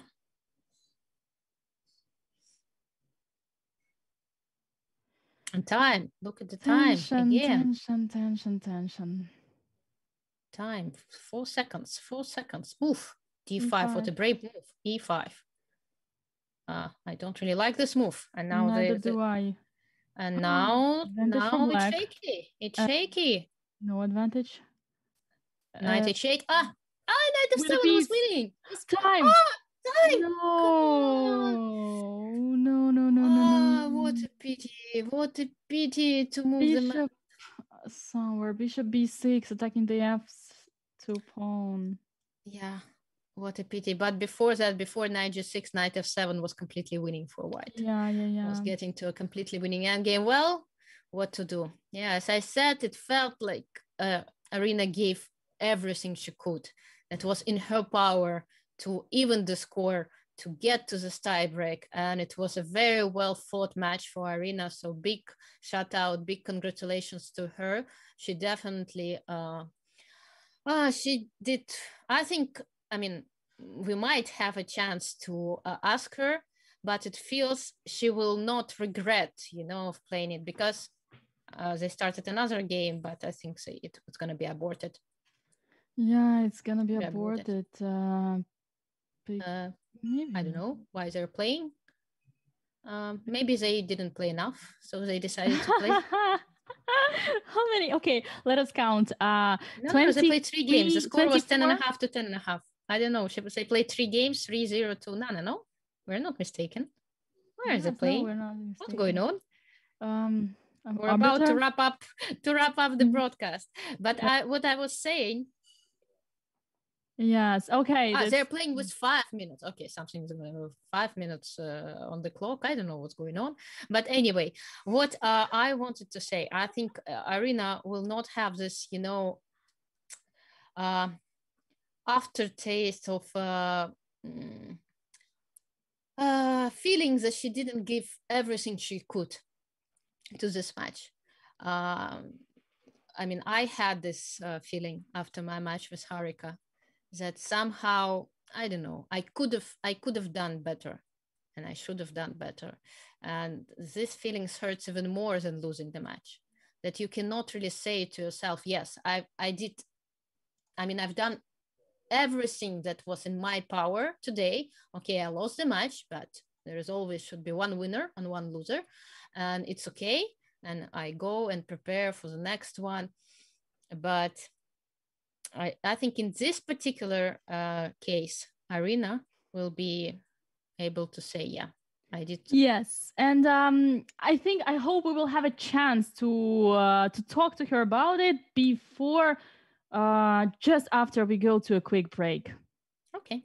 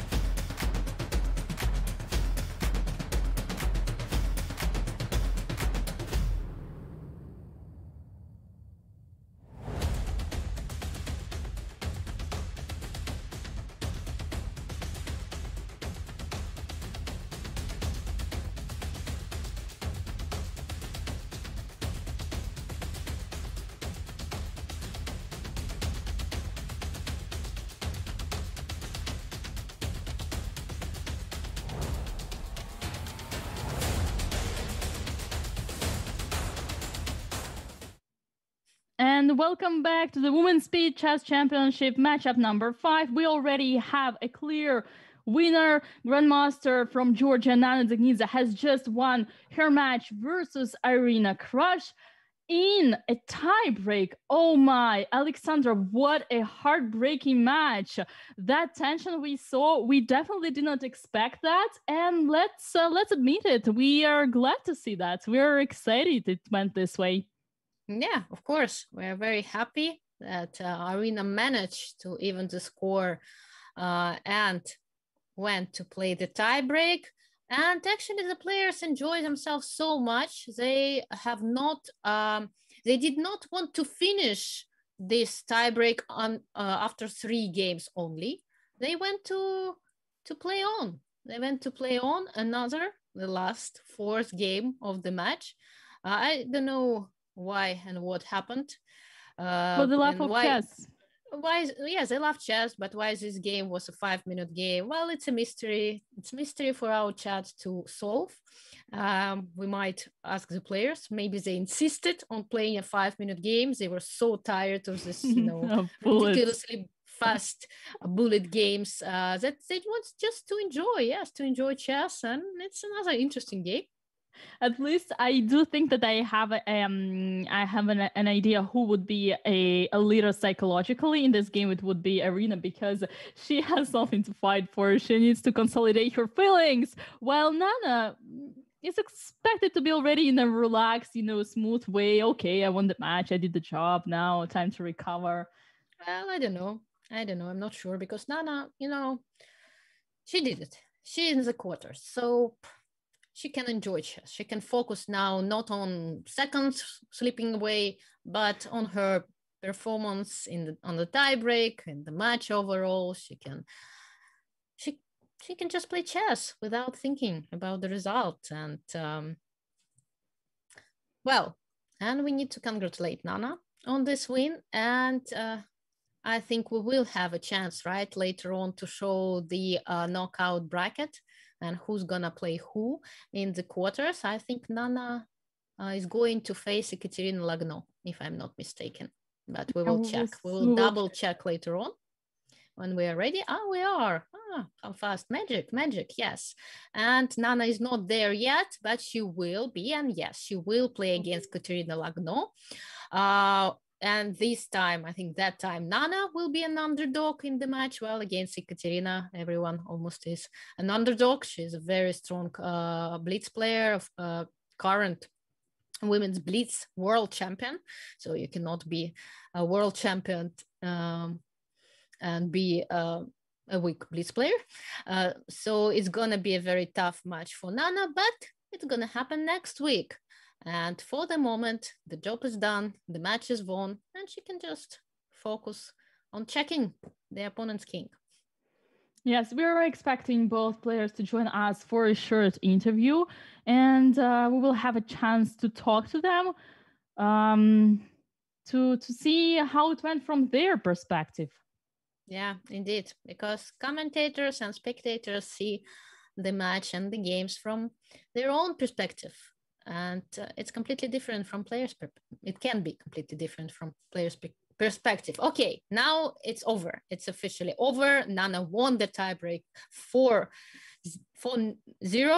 in her favor, and we're going on a break, and we'll be back with the players.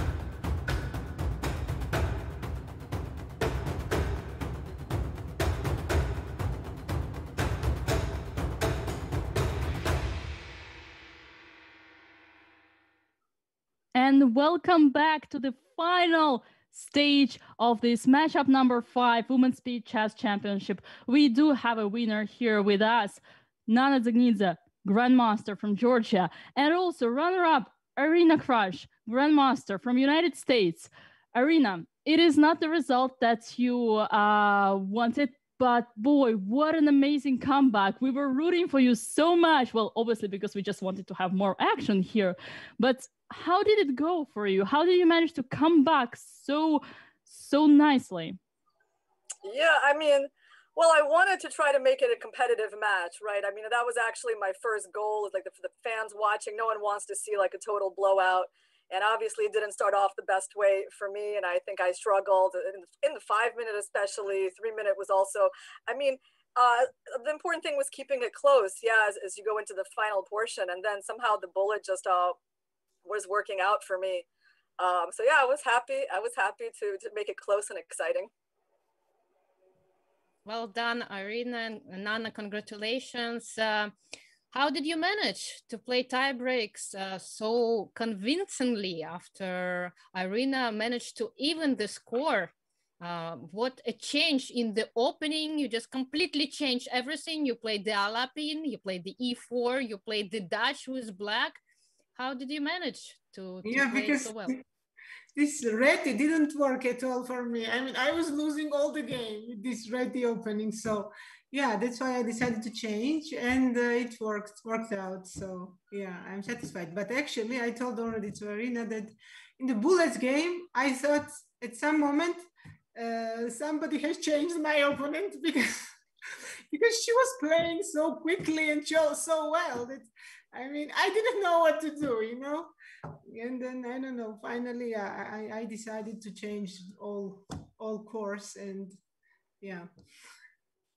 Well, congratulations. What are you expecting from the quarters? You're playing against Katerina in the quarterfinals. Yeah, I hope it's gonna be a very interesting match, and the viewer will enjoy. So yeah. Okay, well, great match, great fight. We enjoyed it very much. I hope you do as well. I know it can be tiring because this matches are very long. Have a good day or the rest of the day. And Nana, good luck in your next match. Thank you very much. Thank you. And we have the knockout bracket on the screen right now. That's how the tournament will go on. And we already have the name of Nana here. Yes, it's updated. It's updated. Nana is going to play in the quarters against Katerina Lagno. We have 3 other quarterfinalists in the bracket. 3 more quarterfinalists are about to be determined. So we have 3 more matches of the 1/8 of the final, which are going to be, I hope, as exciting as the first 5. So the next one is going to be, actually tomorrow, it's going to be a double header. It's going to, they're going to be played 2 matches. What an exciting Saturday awaits us. Lei Tingje is going to play against Vaishali, and then followed by Ukrainian match. 2 compatriots, Anna Muzyczuk and Yulia Osmak, are facing each other. And then last but not least, on Sunday, we're expecting to see the former women's world champion, Hao Yifan, playing against Gulnar Mamadova. So another very interesting match up. Dina, what are you expecting? What are you waiting for? I am expecting a very, very hot weekend, chess-wise, and I am also thrilled to see the higher rated, the most higher rated active, or so to be active player, Hao Yifan, to see competing again. That is, these days, it's a very unique situation, and this is gonna be so exciting. Actually, Hao Yifan is playing not only in this tournament, but in some other online tournaments. And the big question remains, does it mean she's preparing for the candidates 2022? Who knows? She might play there. she might compete for the title again. We definitely hope so. But let's start with the Women's Speed Chess Championship. 3 matches of the 1/8 of the final to wrap up the week. And next week, the quarterfinals. Very, very exciting and interesting events. I'm so happy to see this event taking place because it means a lot for women's chess. It supports women's chess tremendously, not only the players, but the commentators as well. So there are many people behind it that are happy about this event. And Dina, thank you so much for commentating together with me. Actually, time flew by very fast, much faster when I was playing, because it seemed such a long match 2 days ago when I was playing, and here today it was very, very interesting and entertaining. It was definitely super exciting for me. It was also the first time we commentated together on English, and it was a great pleasure to me as well. And I hope to meet you all soon here. I will be covering more of the Women's Speed Chess Championships, so stay tuned.